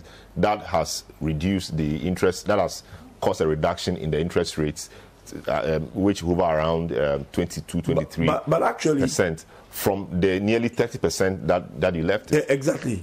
Again, you realize that things are not enough. If you say this to an entrepreneur, that entrepreneur is still going to tell you that cost of capital is still very expensive, and you don't stand a chance of competing with somebody else who's bringing capital from somewhere else to do business. So yes, interest rate has come down, but is it good enough? No. What else can be done? Government, stop borrowing from your domestic market, thinking that once you are borrowing from home, it's better than borrowing from outside, because there are foreign participants in your market who are actually, sucking the blood out of you, if I can put it that way. On the issue of revenue, and then again, historically, when you look at it, we have done all sorts of things. Broaden the tax base, as my brother said, all these things, we've had them for decades. But yet, we are still not being able to realize, the revenue. And as my brother, what's his name? Franklin said, we've got to look at the whole model of taxation in this country again. Because something is not working. And we cannot continue to expand tax base, digitization, and all these things that we are talking about if we're still not seeing the revenue. Because at the end of the day, if you are not able to realize the revenue, these guys did not revise their end of year revenue. Yet we have about 1% shortfall in the collection of taxes in the first 6 months of the year.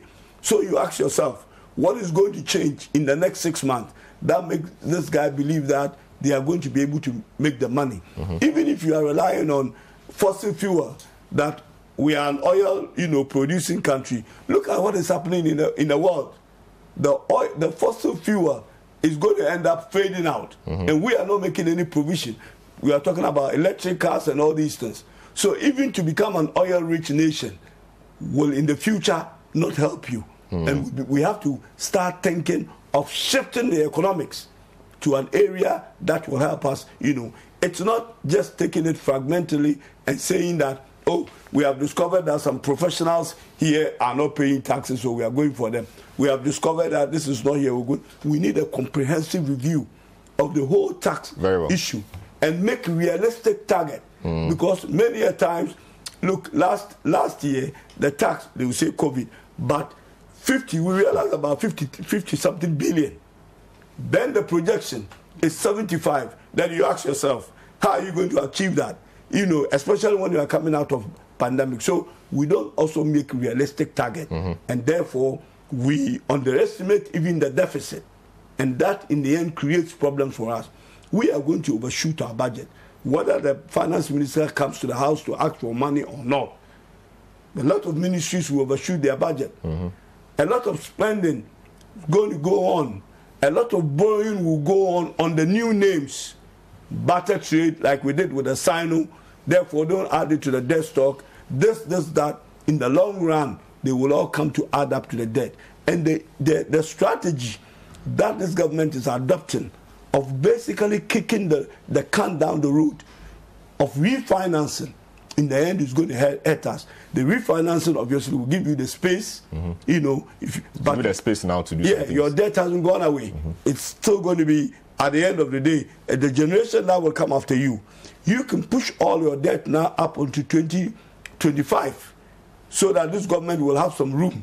But whoever takes over, whether it's the NDC or the same government takes over, is going to hurt them. So we'll be kicking the can down the road until the debt snowballs to an extent where we'll be at a cliff and basically a small air will blow us and we'll go over the cliff. Thank you very much, the Honorable Ricketts Kweku Hagan, MP for Cape Coast South and former Deputy Finance Minister and Regional Minister for the Central Region. We're wrapping up on this segment. Franklin Kujo will join us for the next segment. We'll refresh the panel and we'll get back with the discussion on the Assin North parliamentary dispute, which was resolved this week in favor of the petitioner, which in essence means that James Jechi Kwesi is no more a member of parliament. After the election is being declared null and void because the court said that he was not qualified at the time he filed his nomination. We'll deal with that when we return from this break. My name is Selorm Adonoo, and you've been hearing Franklin Kujo, President of Imani Africa,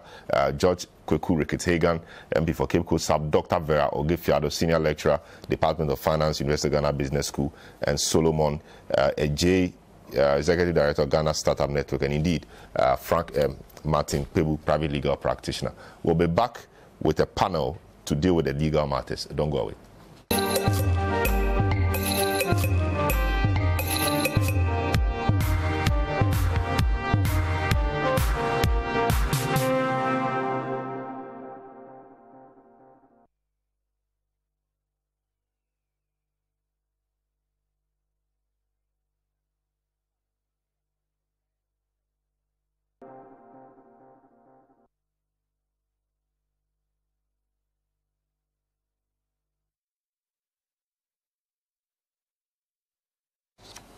Yeah, welcome back to The Big Issue. We are live from our studios at number 11, Dr. Martin Loop in Adabraka and Accra. We are on TV, City TV, and on City 97.3 FM. You can join the discussion with your views on 0549 986 996. That's on WhatsApp, 0549 986 996 or 0550 585832. We just concluded a discussion on the media budget review, and we have just refreshed the panel.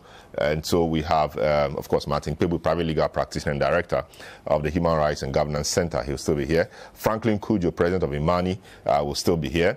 Alex Ander Aban, Honorable, is a private legal practitioner, member of the MPP and a former member of Parliament.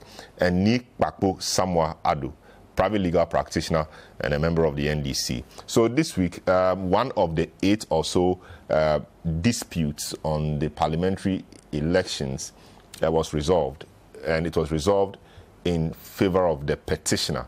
The petitioner is a Mason and a citizen of Ghana who took the matter to court, challenging the eligibility of the NDC candidate, now MP, who has been disqualified, James Jechi Kwesi. And his point was that at the time he filed to be MP, he had allegiance to another country, which actually flew in the face of the Constitution and other laws. The court found for him and declared that election as null and void, and so will subsequently mean that the Electoral Commission, which was the second respondent in that petition, will have to organize a by-election for the re-election of a new MP for the people of Assin North. That is what we're about to discuss now. And so let me start with Nick Pakosamado. It's been a while, Nick. Yes. Yes. So did this ruling or judgment of the court come to you as a surprise, both speaking as a legal practitioner and as a leading member of the National Democratic Congress? I discussed this mainly as a lawyer, and it's interesting, and the decision is interesting because it puts in context a provision of the Constitution which we have never interpreted before. You understand? So you have had the Ezenato case under 94(1), which dealt with the issue of being an eligible voter. Now you've had 94(2), which is also one of the requirements that you must meet as an eligibility criterion for being elected as a member of Parliament or to hold the office of Member of Parliament. So this decision allegedly is the first time that we've had that particular provision being applied.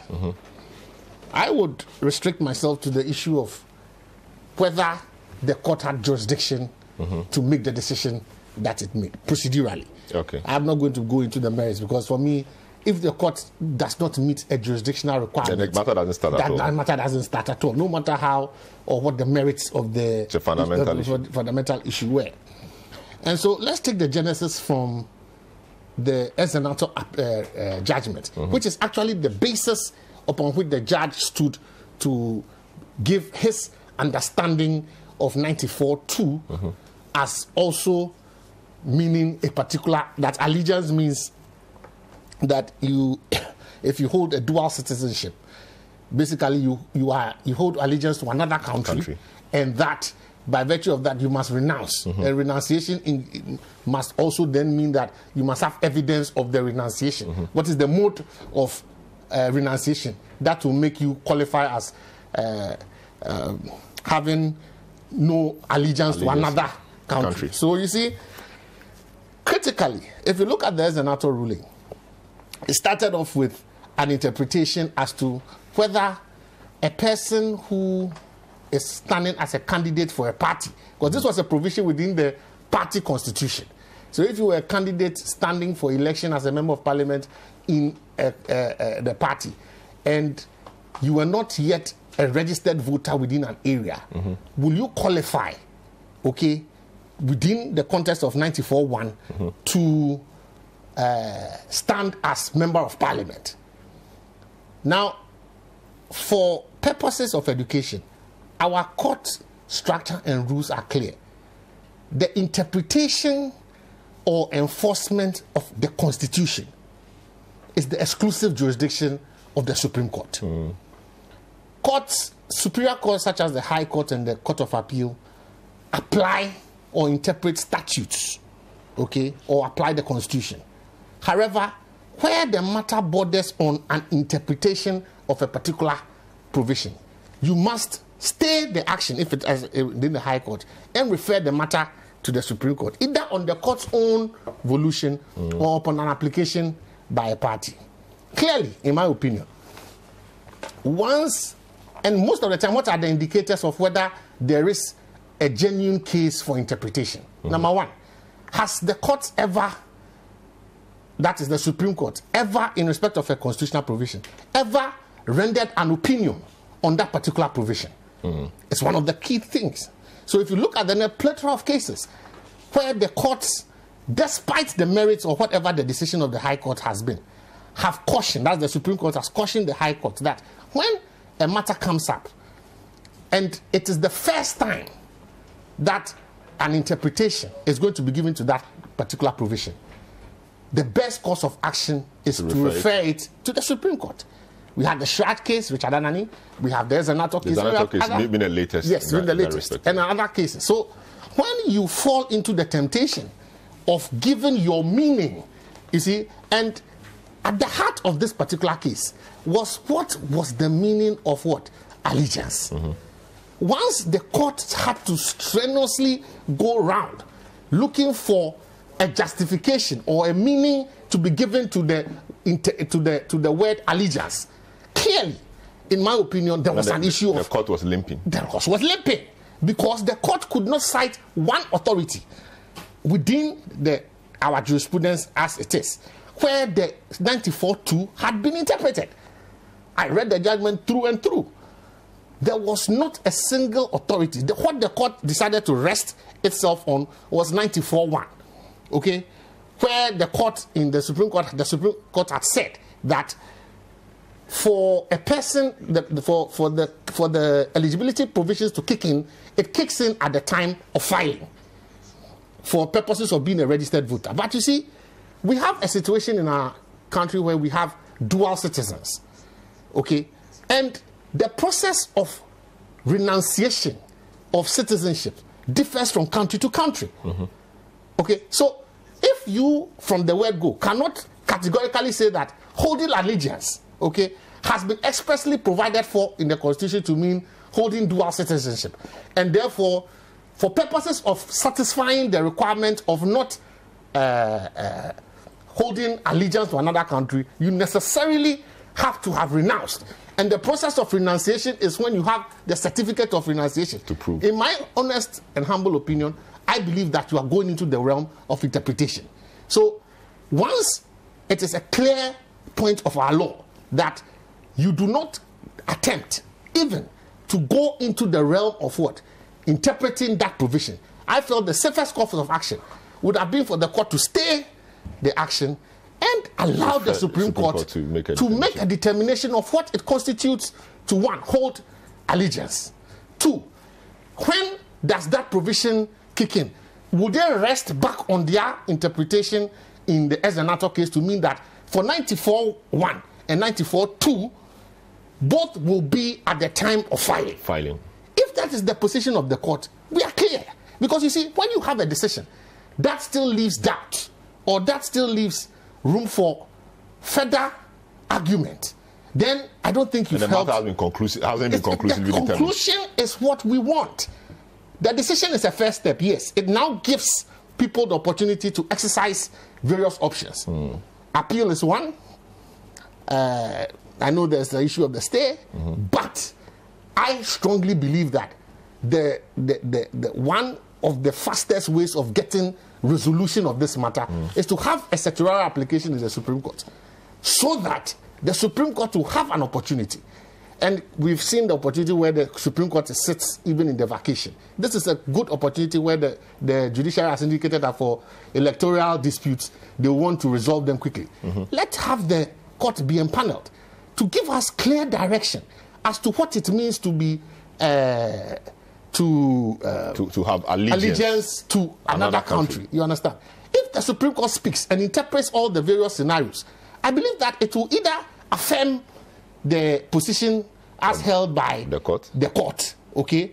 But even in there, I'm sure they may go in the direction of still holding that decision down, and they now taking the matter up themselves to give, because that particular provision must be interpreted. And so far as this is the first time that it has been, well, in this case, you say he applied an existing decision, well, as we call it, mutatis mutandis, in respect of the 94-1, and is now bringing it into the realm of 94-2.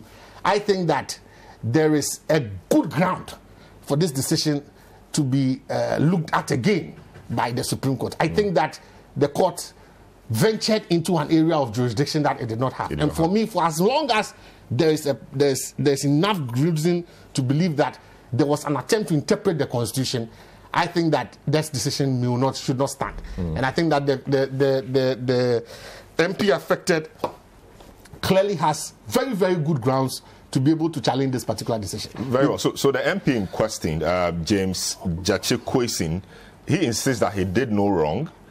in the filing of his nomination, despite the judgment of the Court of the Cape Coast High Court notifying his election.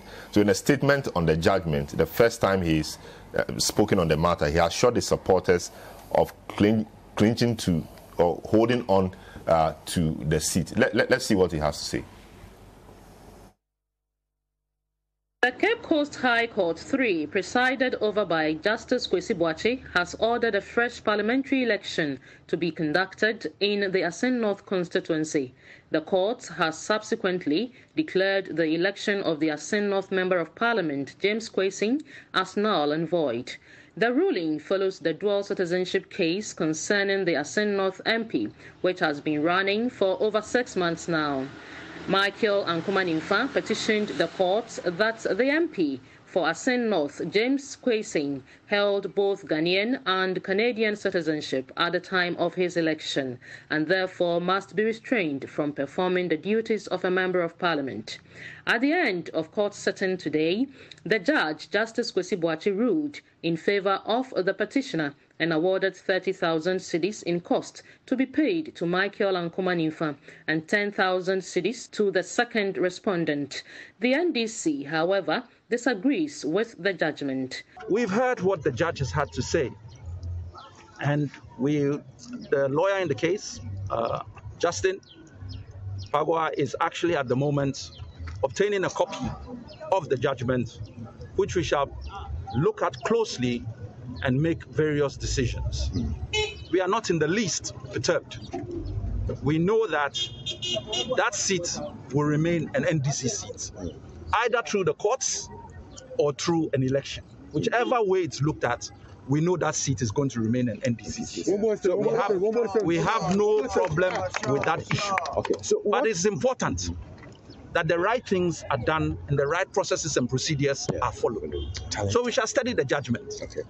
Of importance is the fact that a lot has been made of the Zaneto case. Zaneto case dealt with Article 94.1. This case is under 94.2. The Constitution itself deals with citizenship and allegiance as two separate things. If you look at the first part, it says you must be a citizen of Ghana. If you are not a citizen of Ghana, you cannot hold certain positions. You cannot hold this position, president. You cannot be a chief of defense staff, etc., etc. And then 94.2, it says you cannot be an MP if you owe allegiance. There's a big difference between allegiance and citizenship, and sometimes they are mutually exclusive. Henry Nana Boakye spoke for the NPP on the ruling. This is a petition that was filed by our own friend Michael Ankumanimfa. And today the court, after almost 6 months, has upheld our position and the petitioner's position for that matter. The court today has said that the election of Honorable Kwesi was in contravention of Article 94.2 of the Constitution, and then also Section 92A of the Representation of People's Act, PNDC Law 284, and that the election of Honorable Kwesi is illegal, void, and of no effect. We have repeatedly said that Honorable Kwesi, at the time that he was filing his nomination to contest as an MP, was a Canadian and also a Ghanaian.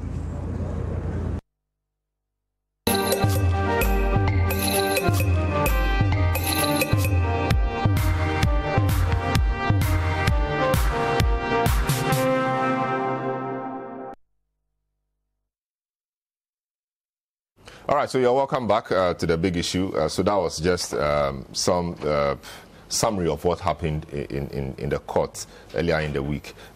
Nick Pakpo Samoado is giving his view on the matter. He thinks that there was a jurisdictional issue and the court should have just referred the matter of allegiance to the Supreme Court for an interpretation, and in his view, that would have addressed the matter conclusively. I mean, lawyers have views. That is his view. Let me test that view against lawyer Aban, former minister and former deputy minister, former MP. He says that because of that issue about allegiance, which the judge clearly struggled to tackle, by going into the Zaneto case, which clearly dealt with 94-1, and he importing that into 94-2, show that he was really struggling. And because that hadn't happened before, it was good grounds for him to have referred the matter to the Supreme Court for an interpretation of the word allegiance and how it should be applied in this matter. I don't know what you think about that. Thank you very much. Good morning to our viewers. Good morning to my friends here. Before going to respond to what he said, I just want to crave your indulgence to make some little correction. I've listened to a lot of discussions on this matter, and it appears we are using two words wrongly. Some people are saying denounce your citizenship and all those kind of things. But the proper word is renounce. Renounce, yes. Yes. Oh, it's all over. People are using denounce and all that. I don't know whether you have observed that. It's renunciation. It is renunciation. Renunciation. It is not denunciation or something like that. So those who are doing that, please, they should not give Ghana a bad name. I'm sure the public has been educated. Thanks, yes. Thanks for your efforts. So having said that, let me first concede that I have not read fully the judgment. Okay. Oh, okay. So I do not know the cases that the judge relied on. But I know that from a number of cases from the Supreme Court itself, it is not every word, every phrase, every sentence in the Constitution which must fall for interpretation. Otherwise, the Supreme Court itself will become inundated with frivolous applications. Right? I do not know if the judge made any reference to the Asari versus Attorney General case, which was reported in the 2012 One Supreme Court of Ghana Law Report at page 460.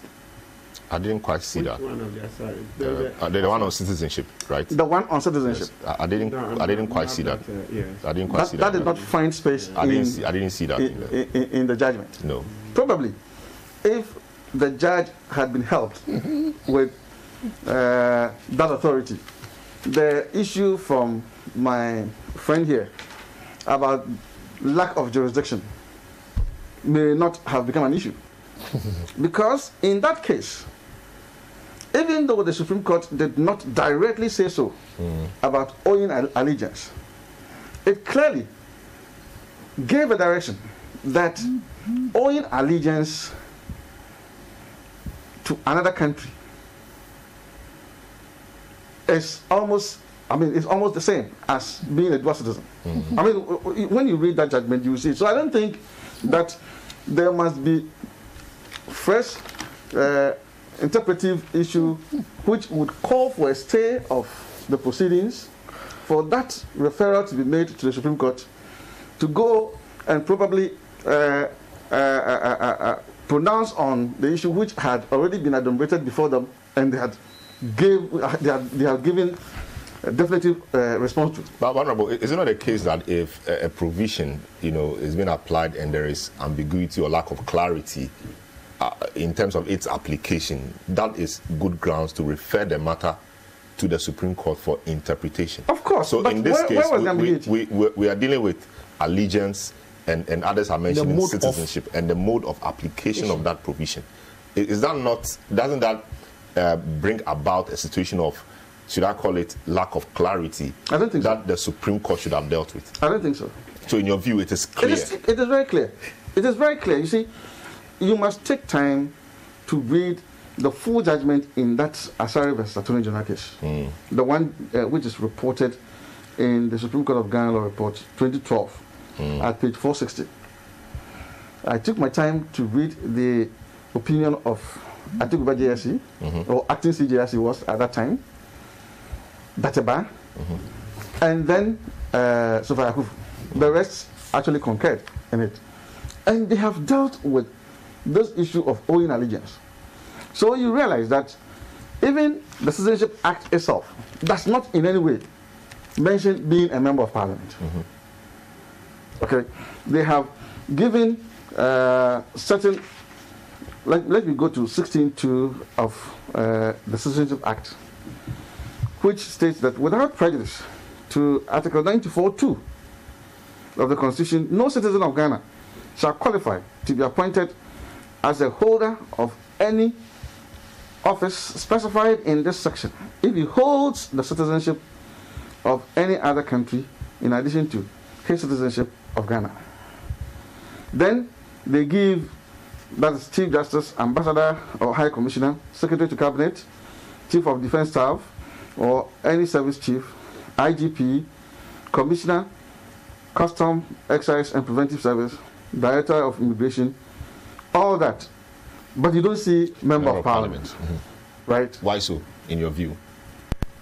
For me, I think that because Article 94.2 itself, Article 94.2 itself has given qualifications and has used the word owing allegiance to another country. Okay? Already. It's been dealt with. It's been dealt with. For me, it has been dealt with. In any case, they always talk about a voluntary act of going to take that allegiance. In fact, in the opinion of Justice Atuguba, he even went as far as using biblical provisions to explain the matter, where Jesus said that, oh, you cannot serve two masters. And you cannot be a servant of money and also God, all that, right? And he said, these are very, very high officers, which requires unalloyed allegiance to the state. And that is why when you have dual citizenship, obviously once you have dual citizenship, you swear allegiance to that other state. As MP, before you go ahead to take your seat, the only thing you can do before being sworn in is when you take part in the nomination or the election of the speaker. Beyond that, you would have to be sworn in before you can be part of the parliamentary business. And what do? You swear the oath of allegiance. Meanwhile, when you are a citizen by birth and you have not aspired to any of these positions, you are a citizen with all the full rights, but you don't swear the oath of allegiance. So put all these things together.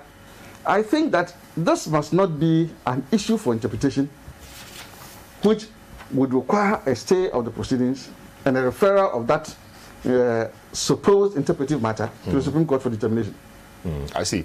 Can I just see? No, let Martin come in. I'll come back to you. Martin, I mean, he started us off on the fundamental issue of jurisdiction. I don't know what your own thoughts are in respect of that. You think that the matter should have been referred to the Supreme Court for interpretation before the judge will come back and apply what the Supreme Court said, or the way it was dealt with was proper and it was fair?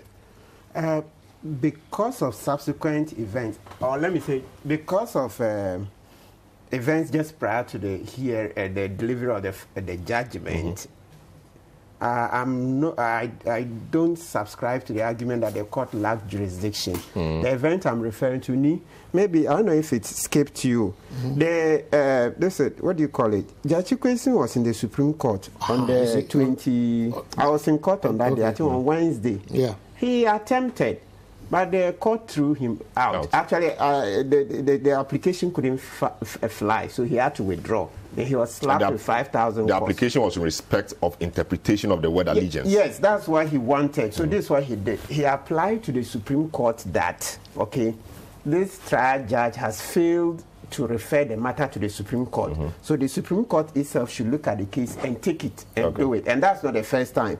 It's happened before in the Zanato case, and also there's Metal Nunu. In the Zanato case, the ruling had come. Like what? The ruling, there's another case, the substantive ruling had been made.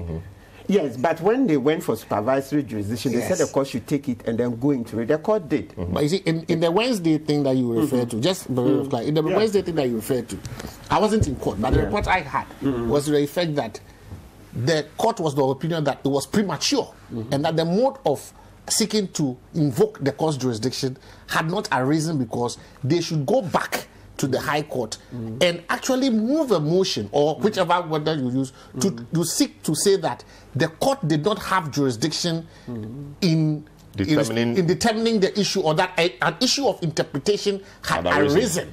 Because if you look at the reply or response to the petition that they filed, none of the processes that had been before the court, including the issues for determination, had raised the issue of an interpretation of allegiance. It was raised. It's in the amended answer. If you read the judgment, look at the judgment. There's an amended answer. I know. Look at the issues that were done. I'll get to that page. It's expressed in the judgment. Okay, you go ahead with your submission. I'll get you that page. Yeah, in the amended answer, the petitioner raised this issue of jurisdiction and said that there will be a preliminary legal objection. The jurisdiction he raised was in respect of another thing. He said the court did not have jurisdiction to question the EC's administrative work. That is what he said. He did not raise the issue of the jurisdiction in respect of the interpretation of the issue of Article 94(2). So when he sought to invoke the court's jurisdiction on Wednesday, the court said you had not come, nothing had happened before the High Court that raises the issue of interpretation of 94(2). Go back to the court, raise the issue of interpretation. If the court refuses you, come back to us. So on Wednesday morning, they attempted to file the processes, and then there was the claim that the court registrar had locked the court, and because the court in the judgment actually dealt with the issue of jurisdiction. It said that it had jurisdiction to deal with electoral matters pertaining to the qualification to be member of parliament. The issue of interpretation of Article 94 allegiance had not been raised. So the combined issues that the parties filed were to do with eligibility and what constituted whether you had filed, when was the operative 94(2), when did it start? Did it start at the time of filing, or it started at the time of being sworn in as MP? Everyone at that stage did not raise the issue of allegiance, because the court actually spent about 2, 3, 4, 5 pages to deal with its jurisdiction to hear the matter pursuant to the Public Elections Act. So clearly, at the time that they realized or were instructed by the court to go to the High Court and raise the motion, when they attempted to file, unfortunately, it was too late. Because if they had raised the issue as a part of the memorandum of issues, clearly they would have had a basis to go to the Supreme Court. That's why I'm really fortified by my point that, look, the issue of interpretation of allegiance, especially when in the 94 one, it actually had to do with the interpretation of a party constitutional provision. It didn't have to do even with the interpretation of the Electoral Public Elections Act, which was what in this case it was. In the Ezenato case, the court, even though complained that the court was being forced to interpret a political party's constitution, that even the political party should avoid wholesalely putting the provisions of the constitution into their party constitution to cause confusion. It still went ahead and dealt with 94. So that's why I thought that if for a party provision, the court itself had to determine a party provision, how much more a constitutional provision dealing with a public election that had happened? Definitely, there should be the need of... Let me tell you, in this court, when you walk in court for, what we call practice, you go to court, every day, you see how they practice it. Trust me, look, if that point was really, really that strong, the Supreme Court would not have spared any effort. They would have gone straight. They would have taken the matter and gone in. You see, because... So your view is that the point on the allegiance was not imprecise. It was clear, and it did not, a matter of interpretation did not arise. Not that... Yes, I think putting this in simply, because viewers must understand. In simple terms, yes, it did not. Because if the court had seen clear injustice, especially as the matter had been adjourned for judgment, judgment was going to be the next day. If the Supreme Court, because there are other cases where if the Supreme Court sees such an injustice, they will take it and go in. But the fact that when they went in there, the application couldn't fly, that in itself is an indication that this matter of the allegiance may not be that strong. Trust me. Because the other cases, you know the case of British Airways versus Attorney General. Yeah. Somebody even filed, he went and did, he was invoking the original jurisdiction of the Supreme Court, the British Airways, but it turned out that they were wrong. The Supreme Court took it and used it as supervisory jurisdiction. You see, so you come to court this way, you are totally out of court, meaning that if they don't do justice, they will just throw you out simplicity and go away. But the court saw that no, there is a patent injustice. So though they had come to court on an original jurisdiction, you've been okay. So to make it easier for lawyers, I mean non-lawyers, viewers, you have to be careful. So what is happening is that the British Airways went to court, on a matter thinking that it's A. It turned out that when they got to court, the Supreme Court said, no, the matter is not A, it's rather B. And so the Supreme Court didn't say, oh, because you've come to court saying this matter is A, we just dismiss it and go away. The Supreme Court saw where the answer was and thought that, no, this criminal prosecution that is taking place in the circuit court is an illegality. So we would not say go and come back another time. So they turned it into one for supervisory jurisdiction and did justice to the matter. There are several other cases you see that, look, the court, the same Supreme Court, you come for A, then they see that, oh, no, that's not where the matter lies. It lies somewhere. In their bid to do justice, they will attempt to, for lawyers, you know the case of Analyse versus Gihog. There are so many other cases. And even the judge here, Justice Kwesi Boakye, even referred to some of those cases where the Supreme Court look at the evidence before it. This evidence you've brought, what does it entitle you to?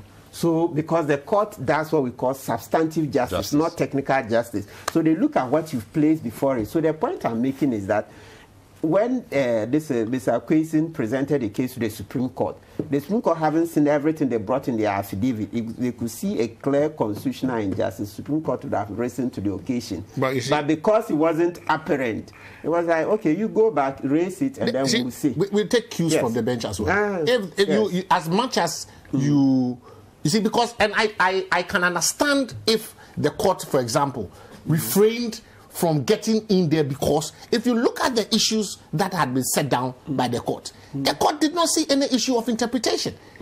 If you look at the issues, you had agreed to the issues. In fact, the judge says both lawyers were added them in respect of the facts and in respect of the issues. The issue before the court for jurisdiction was about whether or not the court had jurisdiction to apply the public elections provisions in respect of the qualification of a person. Remember, and they need to set aside the EC's determination on the matter. And there were two issues, two laws being applied, 94(2) and the statute. You understand? So if you had not raised the issue, that issue, in my humble opinion, was raised belatedly. You understand? So once you had raised it and the court directed you to go back to the court and raise the issue of jurisdiction, perhaps on the Tuesday night you could have put your things in order, because clearly when you left the court around 12 to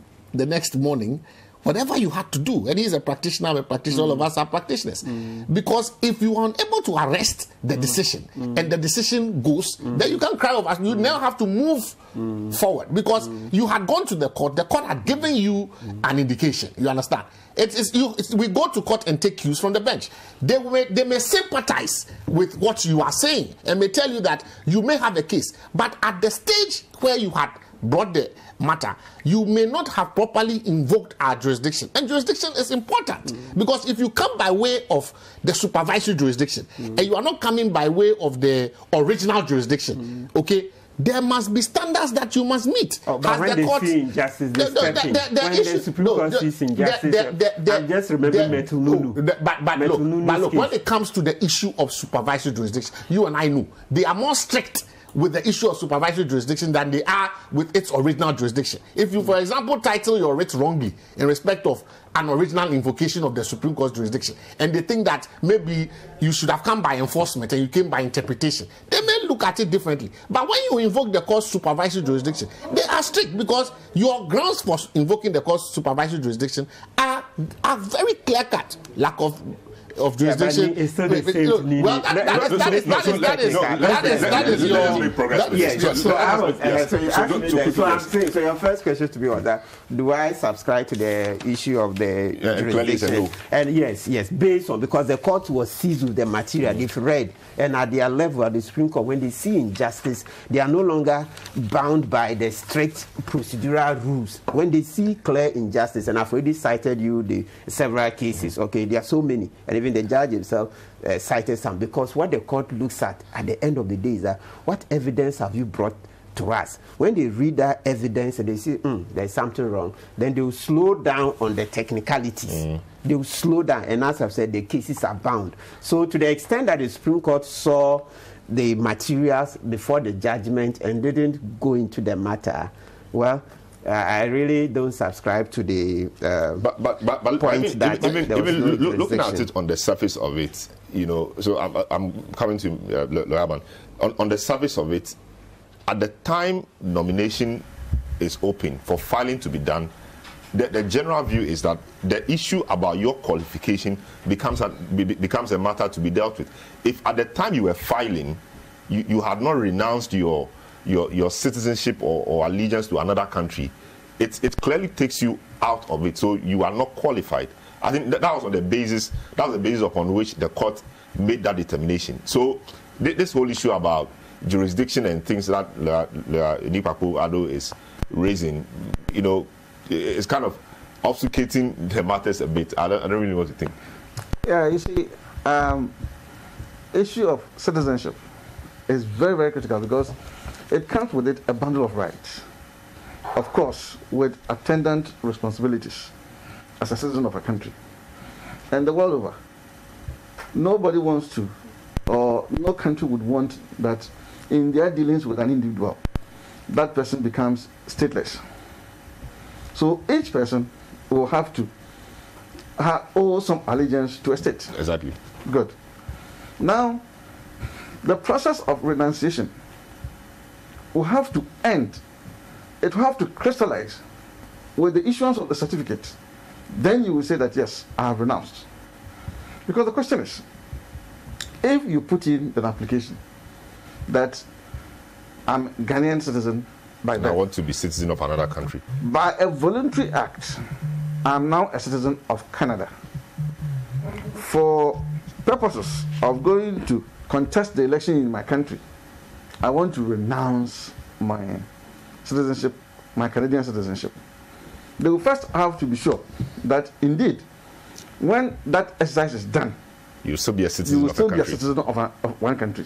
That will be the first thing they will do. Having done that, that whole thing is a process. When you start, it is not a point of no return. It may not succeed. Yes, you could even go back to say that, yes, I said I was going to contest, and that's why I put in the application. But upon second thought, I won't. So I'm withdrawing. That's also possible. And so, this is not a matter that we as lawyers can say that, we can use equitable rules to deal with it. Once you have started, equity must see it as something that which will be done anyway. So see as done what ought to be done. No. This one is a matter of strict law. You must go through the whole process. It crystallizes and has effect only when the process is ended. It's concluded. If the process is not concluded, and then you go and file your nomination, when it is not concluded, you would commit perjury, because in filing your nomination, one of the questions that you will be asked to answer is, do you owe allegiance to any other country? It's on the easy form. Right there. And at the time you knew that you had not concluded that process. And if you had not concluded that process, in going to say that you don't owe allegiance to any other country, that's false. False. And that's perjury. And so he had started the process. Thankfully, the certificate is all over on social media. And the date is on it. And the date is clearly on it. And they stated that as of that particular date, you cease to be a Canadian citizen. So even the day before, suppose there was some upheaval in Ghana and Canadians were being evacuated, he would have qualified to be evacuated as a Canadian. So I don't think we should play any ostrich about this and do some semantic games. This is a process that ends with the issuance of the certificate. And to my mind, so long as he had not completed that process, he was a Canadian citizen at the time that he filed. Yes, the judge in the judgment made quite a practical point. And he said that you could not say that you were a citizen of a country, for example, on the day you put in your application. See, the process had to conclude. So I am not going to go. See, for me, the issue is simple. And I disagree with my learned friend Martin when he talks about injustice. Let's be practical. When you go to the court, especially the Supreme Court, the first and fundamental issue is about whether you have invoked the court's jurisdiction properly or not. If you came to the Supreme Court on a supervisory jurisdiction, you must have a decision that you are coming to set aside. One of the things the court raised was that, where is the decision that you are coming to seek to set aside? So your view is that they did not go to the Supreme Court properly? He didn't go to the Supreme Court properly. At the time that he went to he had the benefit of sitting in the court. So I was looking for some first-hand narrative in terms of, so that's why, because the report I read, was in respect of, one, whether there was a decision that they were seeking to set aside by way of certiorari. You can come to the court. There was no decision. They had gone to the court. If you were coming for an constitutional interpretation and you were invoking the provision. Let's be for listeners. No, please. It has nothing to do with technicality. It has nothing to do with technicality. I've already told you that there are a number of decisions that also show you can go for certiorari if they see that what you are saying is wrong. But what is the basis of going for certiorari? You are going for certiorari. I'm coming. You are going to. Let me just clarify. Are you saying that you can just go to the court and file a certiorari? The jurisdiction of the court. The Supreme Court is a certain way. And expect the court to do justice. To do a certain way. So what is the decision? No, my respectfully. We are lawyers. I am surprised. Decisions that show that what did the court for certiorari? They see that it's a very simple question I'm asking you. I say, listen, Martin, it's a very simple question. No, Simon, it's a very simple question I'm asking you. When they went to the court, what decision did they go to quash? It doesn't matter. What are you saying? Then you go to the Supreme Court and say, I'm going to quash a decision. The court asks you, what decision are you coming to quash? And you say it doesn't matter. It doesn't matter because when they see that, look, there's no decision to quash, but the thing you are complaining about. What are you talking about? That you are invoking the court jurisdiction by way of a supervisory jurisdiction. The way you're saying come on, I'm surprised. Let me bring in Franklin, who has been listening to the lawyers. No, Franklin, let's bring in Franklin. Let's bring in. We don't have a decision to quash. Your microphone is off. Your microphone is off. So let's bring in Franklin Kujo, who is watching as a lay person, a civil society person. Franklin, I know this whole issue about citizenship, dual citizenship, has come up at many places. Professor Azar himself, being one of the key persons who have gone to the Supreme Court to seek interpretation on this, has said that it is unnecessary.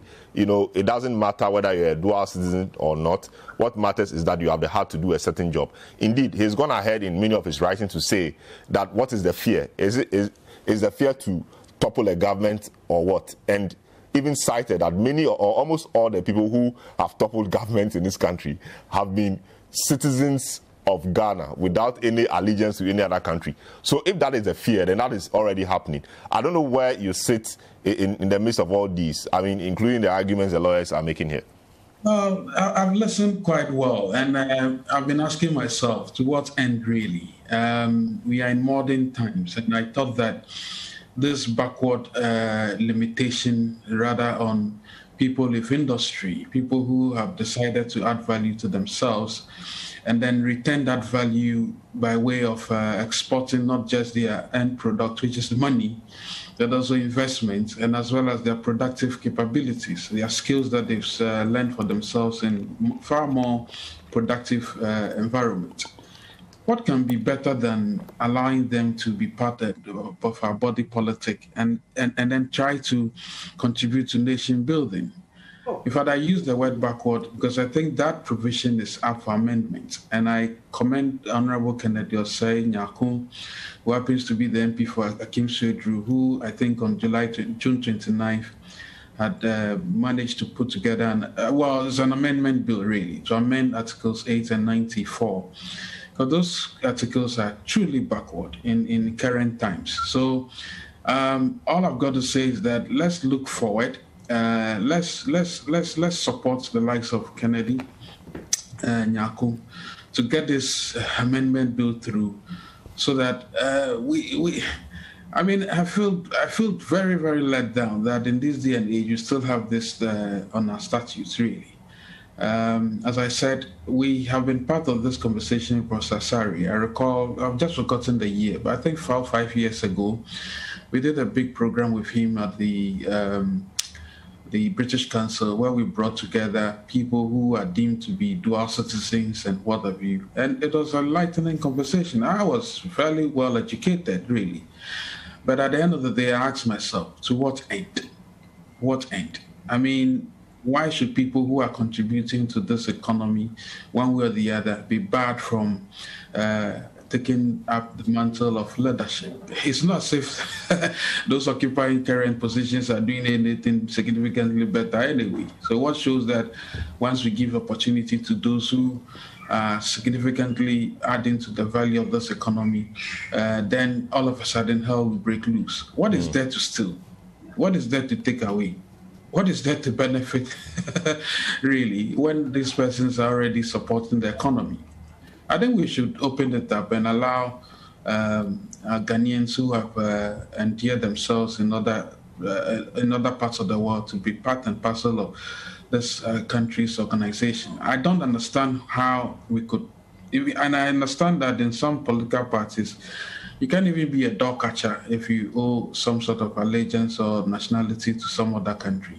How so, really? I mean, that's all I've got to say. We need to change this, and I'm happy that Honorable Kennedy Osei has managed to put this amendment bill together, and we should all support him. Very well. So let's deal with some practical matters now. What happens next? Is it that once the court is made the declaration or the determination that that election was null and void, he automatically loses his seat, or the Speaker must declare that seat vacant? How does it work? You have been in Parliament, Lawyer Man. I don't think it's the Speaker who declares, because it is the Electoral Commission who goes to tell the people of Ghana that these are the people who have been duly elected. Now, when the court has made a declaration, the Electoral Commissioner is only to inform the Speaker. The Speaker? Yes. It is not the Speaker who will declare that seat vacant. He is only to inform the Speaker of things that have happened, for which reason it has led to that vacancy being created. Yes. So of course, in this case, the Electoral Commission itself was a respondent. Yes. In cases where the Electoral Commission, for example, is not a respondent, how does the Electoral Commission get to know? Somebody must serve the judgment on the EC to enable the EC take the necessary steps? That's always what is done. Even when the EC is in the courtroom, we usually have to serve the entry of judgment on them. But in this case, because they are responded, they don't have to serve them because they were party to the... And the others were directly and the others were directly at them. So what then happens? Can he, now that he's renounced, if the parties open nominations again, can he reapply and contest the election again? I think that in situations like this, it would be a slap in the face of the law itself for him to be allowed to contest. But nothing stops him. Is he disqualified? Because now he's Ghanaian fully, and if the party will elect him or will choose to elect him, why not? Let's see how it plays. No, remember he's also in court, so let's see how the court actions also play out. Okay, so there's another leg to this, the criminal side. Indeed, a gentleman in the central region has petitioned the CID to investigate this, I mean, coming on the leg of perjury, that he, so I'm coming to you, Martin, he falsely made declarations, you know, on the nomination forms in respect of his citizenship or allegiance. You know, how will this travel? How are we to expect that this will travel? Well, I see people drawing. So the first answer is that it's not easy to answer based upon the cases that have gone to court so far. The easiest that people are drawing an analogy to is the Adonoo second case. But this one is different, far different, because this one, let's not forget that he sent in the renunciation 19 December 2019. Okay? And then they said it takes about 6 to 9 months. But COVID came, he says. Yes. So you can see that there's good faith. Look, to be very clear, this is not a case that I think that we should waste time on thinking of a criminal prosecution. No, no, no. You see, we don't have enough resources. So there are better cases that you see a good case, you pursue. This one is not a good case to pursue for criminal prosecution. There's good faith evidence, 19 December 2019. And I think it's supposed to take 6 to 9 months. COVID is delayed. And most especially, the point is that, and you know his point, so when it comes to the substance of it, in terms of, I'm putting on a layman's cap now, I'm not a citizenship lawyer, okay? So, but the layman argument, it makes a lot of sense. He has sent a letter, please, I don't intend to be a citizen of Canada anymore. 19 December 2019, not even 2020, not in the year 2019. So there's somebody who has done that. And he expects that it's just a mere formality that it will be granted. And then let's come to this, Selorm. And this is the biggest point of it. The reason why I don't think a criminal prosecution is necessary. Otherwise, EC should also be prosecuted. When he put in the nomination, you see the youth of the area sent in a petition to the EC that we think this man is not qualified because of these facts, the Canadian citizenship. EC looked at it and okayed it. Selorm, the EC looked at it and okayed it. Especially when his response to the EC came with the renunciation certificate. Excellent. With the date of 26th Excellent. November. So as for the criminal prosecution, please, look, when you are using power, sometimes you can say, oh, let the judge decide. No, but there are some cases that we shouldn't spend resources on. There are more cases, you will tell you, lawyers are here, they'll tell you when we go. Sometimes you can have a criminal prosecution 1 year on, 1.5 years on. They are not even jurors to sit on the case because we don't have enough resources to motivate the jurors to get more people and all that. So there's a question of resources. So on the facts of such a case, where even the constitutionally mandated body came in, was told about this, they wrote to him, please respond. He responded and showed the certificate. Then the EC gave him the all clear. You can't turn around and prosecute such a person. It would be a waste of our resources, please. Let's better. It's different from Sakande's where he was hiding it and deceiving the EC. Do you get it? Yeah, so let's better spend our resources on other serious criminal cases, not this one.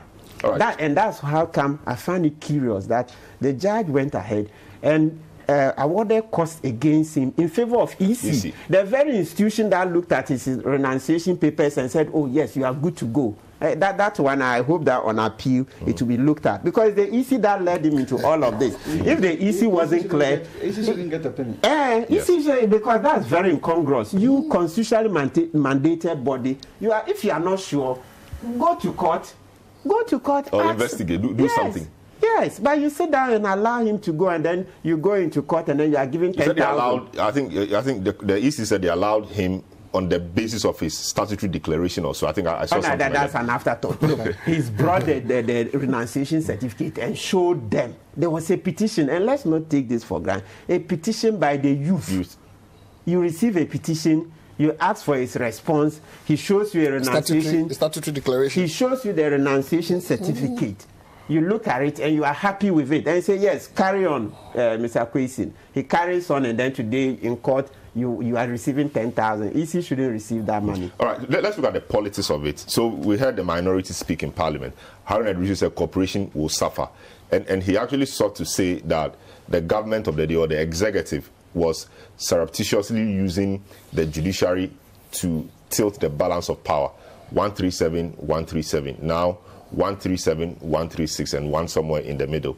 Did you think that he should have gone, or the politicians should have gone that far, given that the judiciary is a different arm on its own, and considered all the things and you see, the background to that is to do with what I call the shenanigans that went on that morning in respect of the attempt to file processes at the court. I think it was despicable, if it's true, that the registry of the court at 8 o'clock up to 9 o'clock was empty.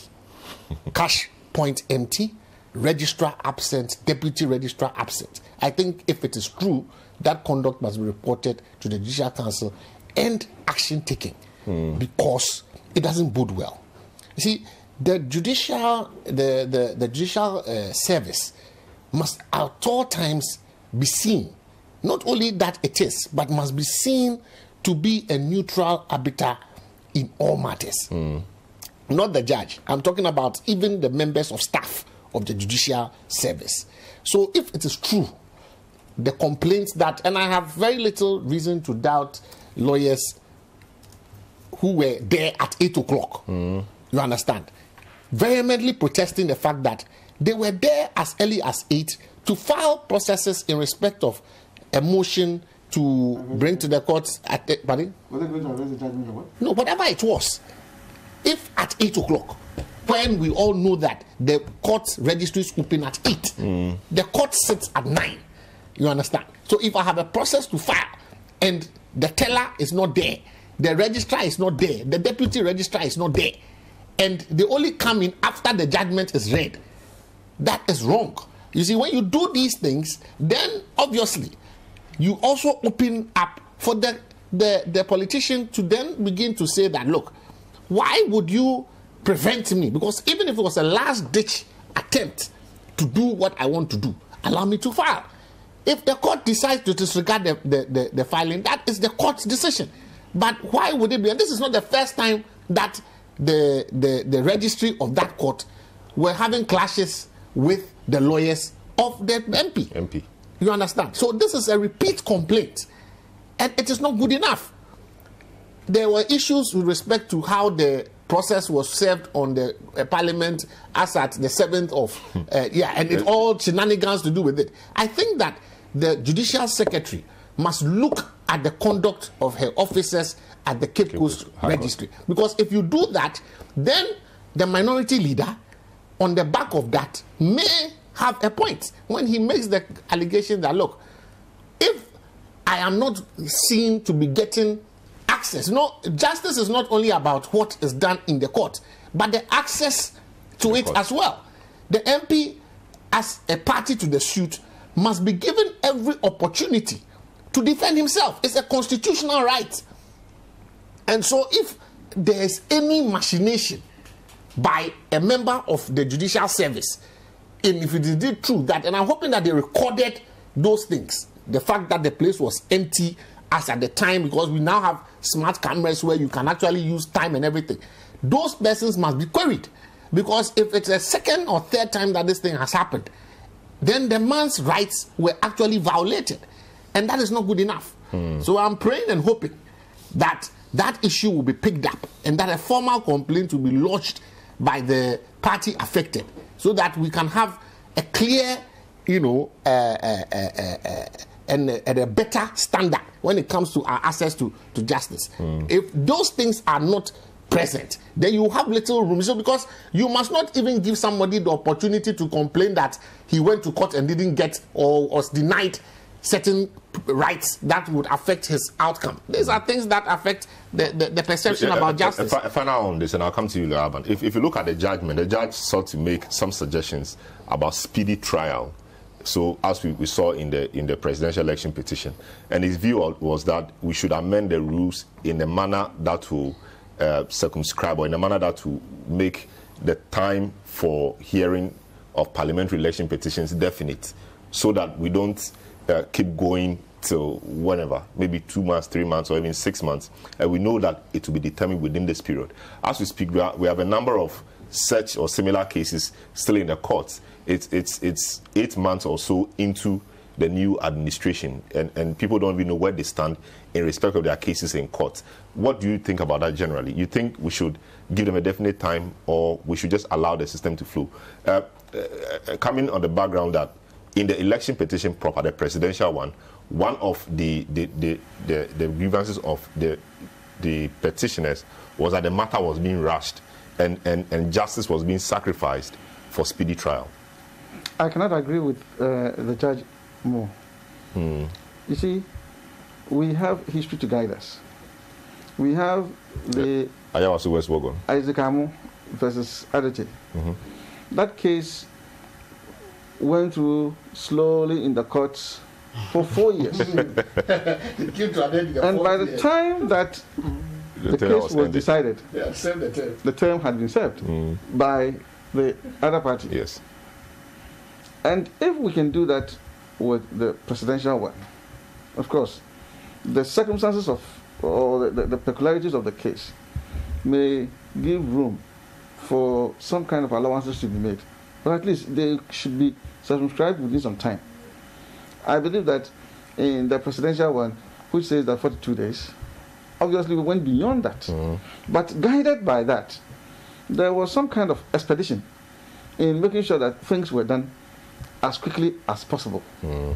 Same must be done for the petitions in the parliamentary elections too. Because as at now, the person is supposed to come and serve for 4 years, starting 7th of January. Now, we are in August. I mean, tomorrow we are in August. And I don't think that we are going to see finality in these cases. And if they want to use the judicial process to, if I say, waste the time, you would see the juju and tricks of lawyers at play. Right? You know it. There's no juju. No, there's no juju in terms of spiritism and all those kind of things. Already have their own perceptions about us. Yeah, so don't even compound it. But the point is that they say the very after face down, you know. But the point is that you know, as I chicanery of lawyers. The chicanery of lawyers. Good. So maybe the chicanery of lawyers, where you know that the application you are going to file in the court stands no chance of succeeding. But at least you put it in to create time, or to buy time. Right? We do that. Lawyers do that. Especially in the case where your client owes money. And he is struggling to raise money somewhere. And if you don't do that quickly, you file unnecessary counter claims. His property is going to be seized in execution.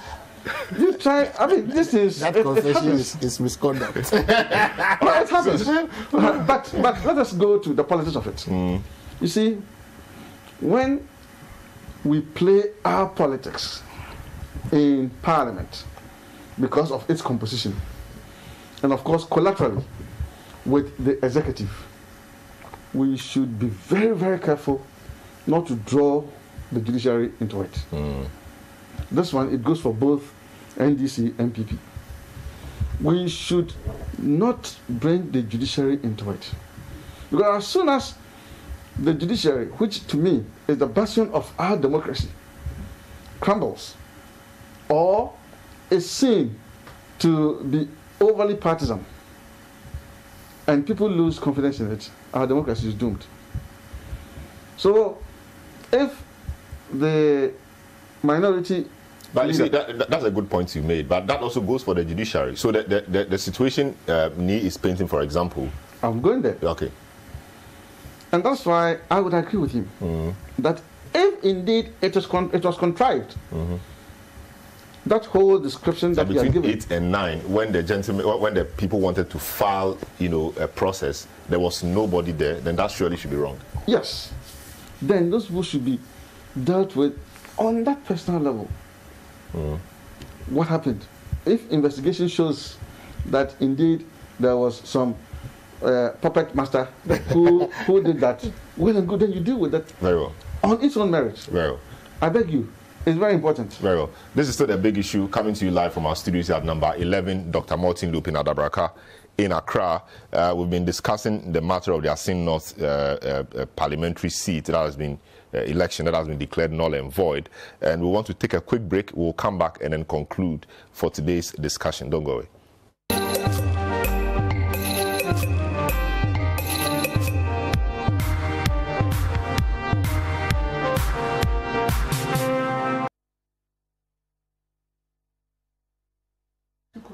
All right, you're welcome back. We are concluding the program, and we are taking concluding remarks on the matter of the Assin North election and all of that. Indeed, Professor Azar and co, who have been proponents of scrapping this whole dual citizenship, should I say, constriction of rights in things they can do in Ghana. I think that part of the law should be repealed. It's been something he's been fighting all along the Supreme Court, the 2012 judgment that Laban talked about, etc. I'm just going around the table to pick the views of my panelists on this, whether it's time we scrap that part of the law so that no matter what your status is, as a dual citizen or full citizen, you can aspire to any office of the land. I think that, you see, the dual citizens will fight for some additional rights that go with being a dual citizen. Those who would hold one nationality, as just citizens of Ghana, probably will also want to, for security reasons, you understand, primarily as well as other reasons, want to also say that, look, there must be some privileges that go with being only a Ghanaian. And there are some privileges that go with being a dual citizen. If you choose, you must go with what it is that go with being just a citizen of Ghana and also being a dual citizen. There must be, and you see, and one of the examples that Lawyer Aban gave was in respect of when there's a security outbreak, for example. And you know that we have intelligence committees that sit in Parliament. Imagine you are a member of our interior defense committees, and you are a Ghanaian Togolese, and there's intelligence about terrorist activities or matters to do with intelligence that deal with Ghana and Togo. You'll be conflicted? You'll be conflicted. You'll be conflicted. You understand? You cannot, there are sensitive things that come before, but there are times when Parliament sits in conclave because of security implications. You can actually become a minister. Imagine your national security minister being a Ghanaian and, let's say, a citizen of another country. That is dangerous. You understand? So for that, I would advocate a restriction as it is. What I would probably propose is that maybe because of, let's say you are a citizen of another country and it ties with your work that you do there. And so there are some benefits that you enjoy as a dual citizen. If you stand for the election, and some of them are good professionals that we can benefit from. So if the person actually wins the election, not the primaries, if he wins the election itself, we should give the person time to renounce. Because obviously, the primary election is a gamble. The election itself is a gamble. But if you win, then we say that maybe before you take the oath, or within maybe 3 months or 4 months, depending on the administrative processes that you must go through to renounce the citizenship. You understand? It may require that you be allowed to go through the process after you have won. So just maybe 6 months or something, you are required, once you take the oath, to renounce the citizenship. As to give us the opportunity to get quality material too from the diaspora. Right. Lawyer, your take on this in your concluding, as you're concluding. Thank you. You realize that in the case of the president, he must be a Ghanaian by birth. By birth, yeah. Why is it that would not also be open to anybody, dual citizen, to become president? So there is something to be said for those restrictions. And I can assure you, with the kind of politics, the way we do it, you realize that all it takes is for somebody to go to America, go and work and make some money. He jumps into his, the land of his birth, let's say his constituency, and we cannot run away from it. He buys the thing. tomorrow he's in Parliament. After 4 years or 10 years or 8 years, when things are not going anywhere, he goes back. I think there is something to be said for those restrictions, so that at least we can have people who would also devote their time to serve Ghana, right? And so they should also be given that kind of leverage. Very well. So, Franklin, you have 1 minute. I'll give Martin the last word. Franklin, you have 1 minute. I'm not sure I'm going to say anything significantly different from what I said earlier. Let the court processes go on, and then, but as a much bigger issue is how to move away from this rather difficult, if you like, unnecessary restrictions on citizens who want to serve their country. Very well. I guess we need to move on, really. Very well. Martin, Franklin is saying we need to move on. Professor Zion could think we need to move on and open it up. Very brilliant submission from your two colleagues. What do you think in respect of the restrictions placed on dual citizens? For the larger gamut of all the restrictions, it's not a straight answer. It depends. You see, some of the offices, as Nice referred to, are very sensitive. So we cannot just do a wholesale upliftment of the restrictions. Maybe in certain areas we will lift the restrictions, in others they may stay. You say, yes, that's what I think. At least it's middle of the road. And then coming to the specifics of Honorable Kweson's case, Jechi Kweson's case, I think that should be also one of the areas of the amendment, to the extent that at least his renunciation certificate came excuse me, before the elections. I think that was a case in which we could save his election instead of going back for a rerun. We are wasting money. Okay. All right. Yeah. Thank you so much, gentlemen. Around the table, I had Martin Pebu, legal practitioner, director of the Human Rights and Governance Center, Franklin Kujo, President Imani Africa, who was on Zoom, the Honorable Alex Aban, private legal practitioner, former member of Parliament, Nick Pako Samoa Ado, private legal practitioner and a member of the NDC. This is how we conclude today's edition of the program. My name is Selorm Adonoo. The show has been produced by Fred Jabano and Kojo Ajiman. Have a good afternoon. We'll see you again next week.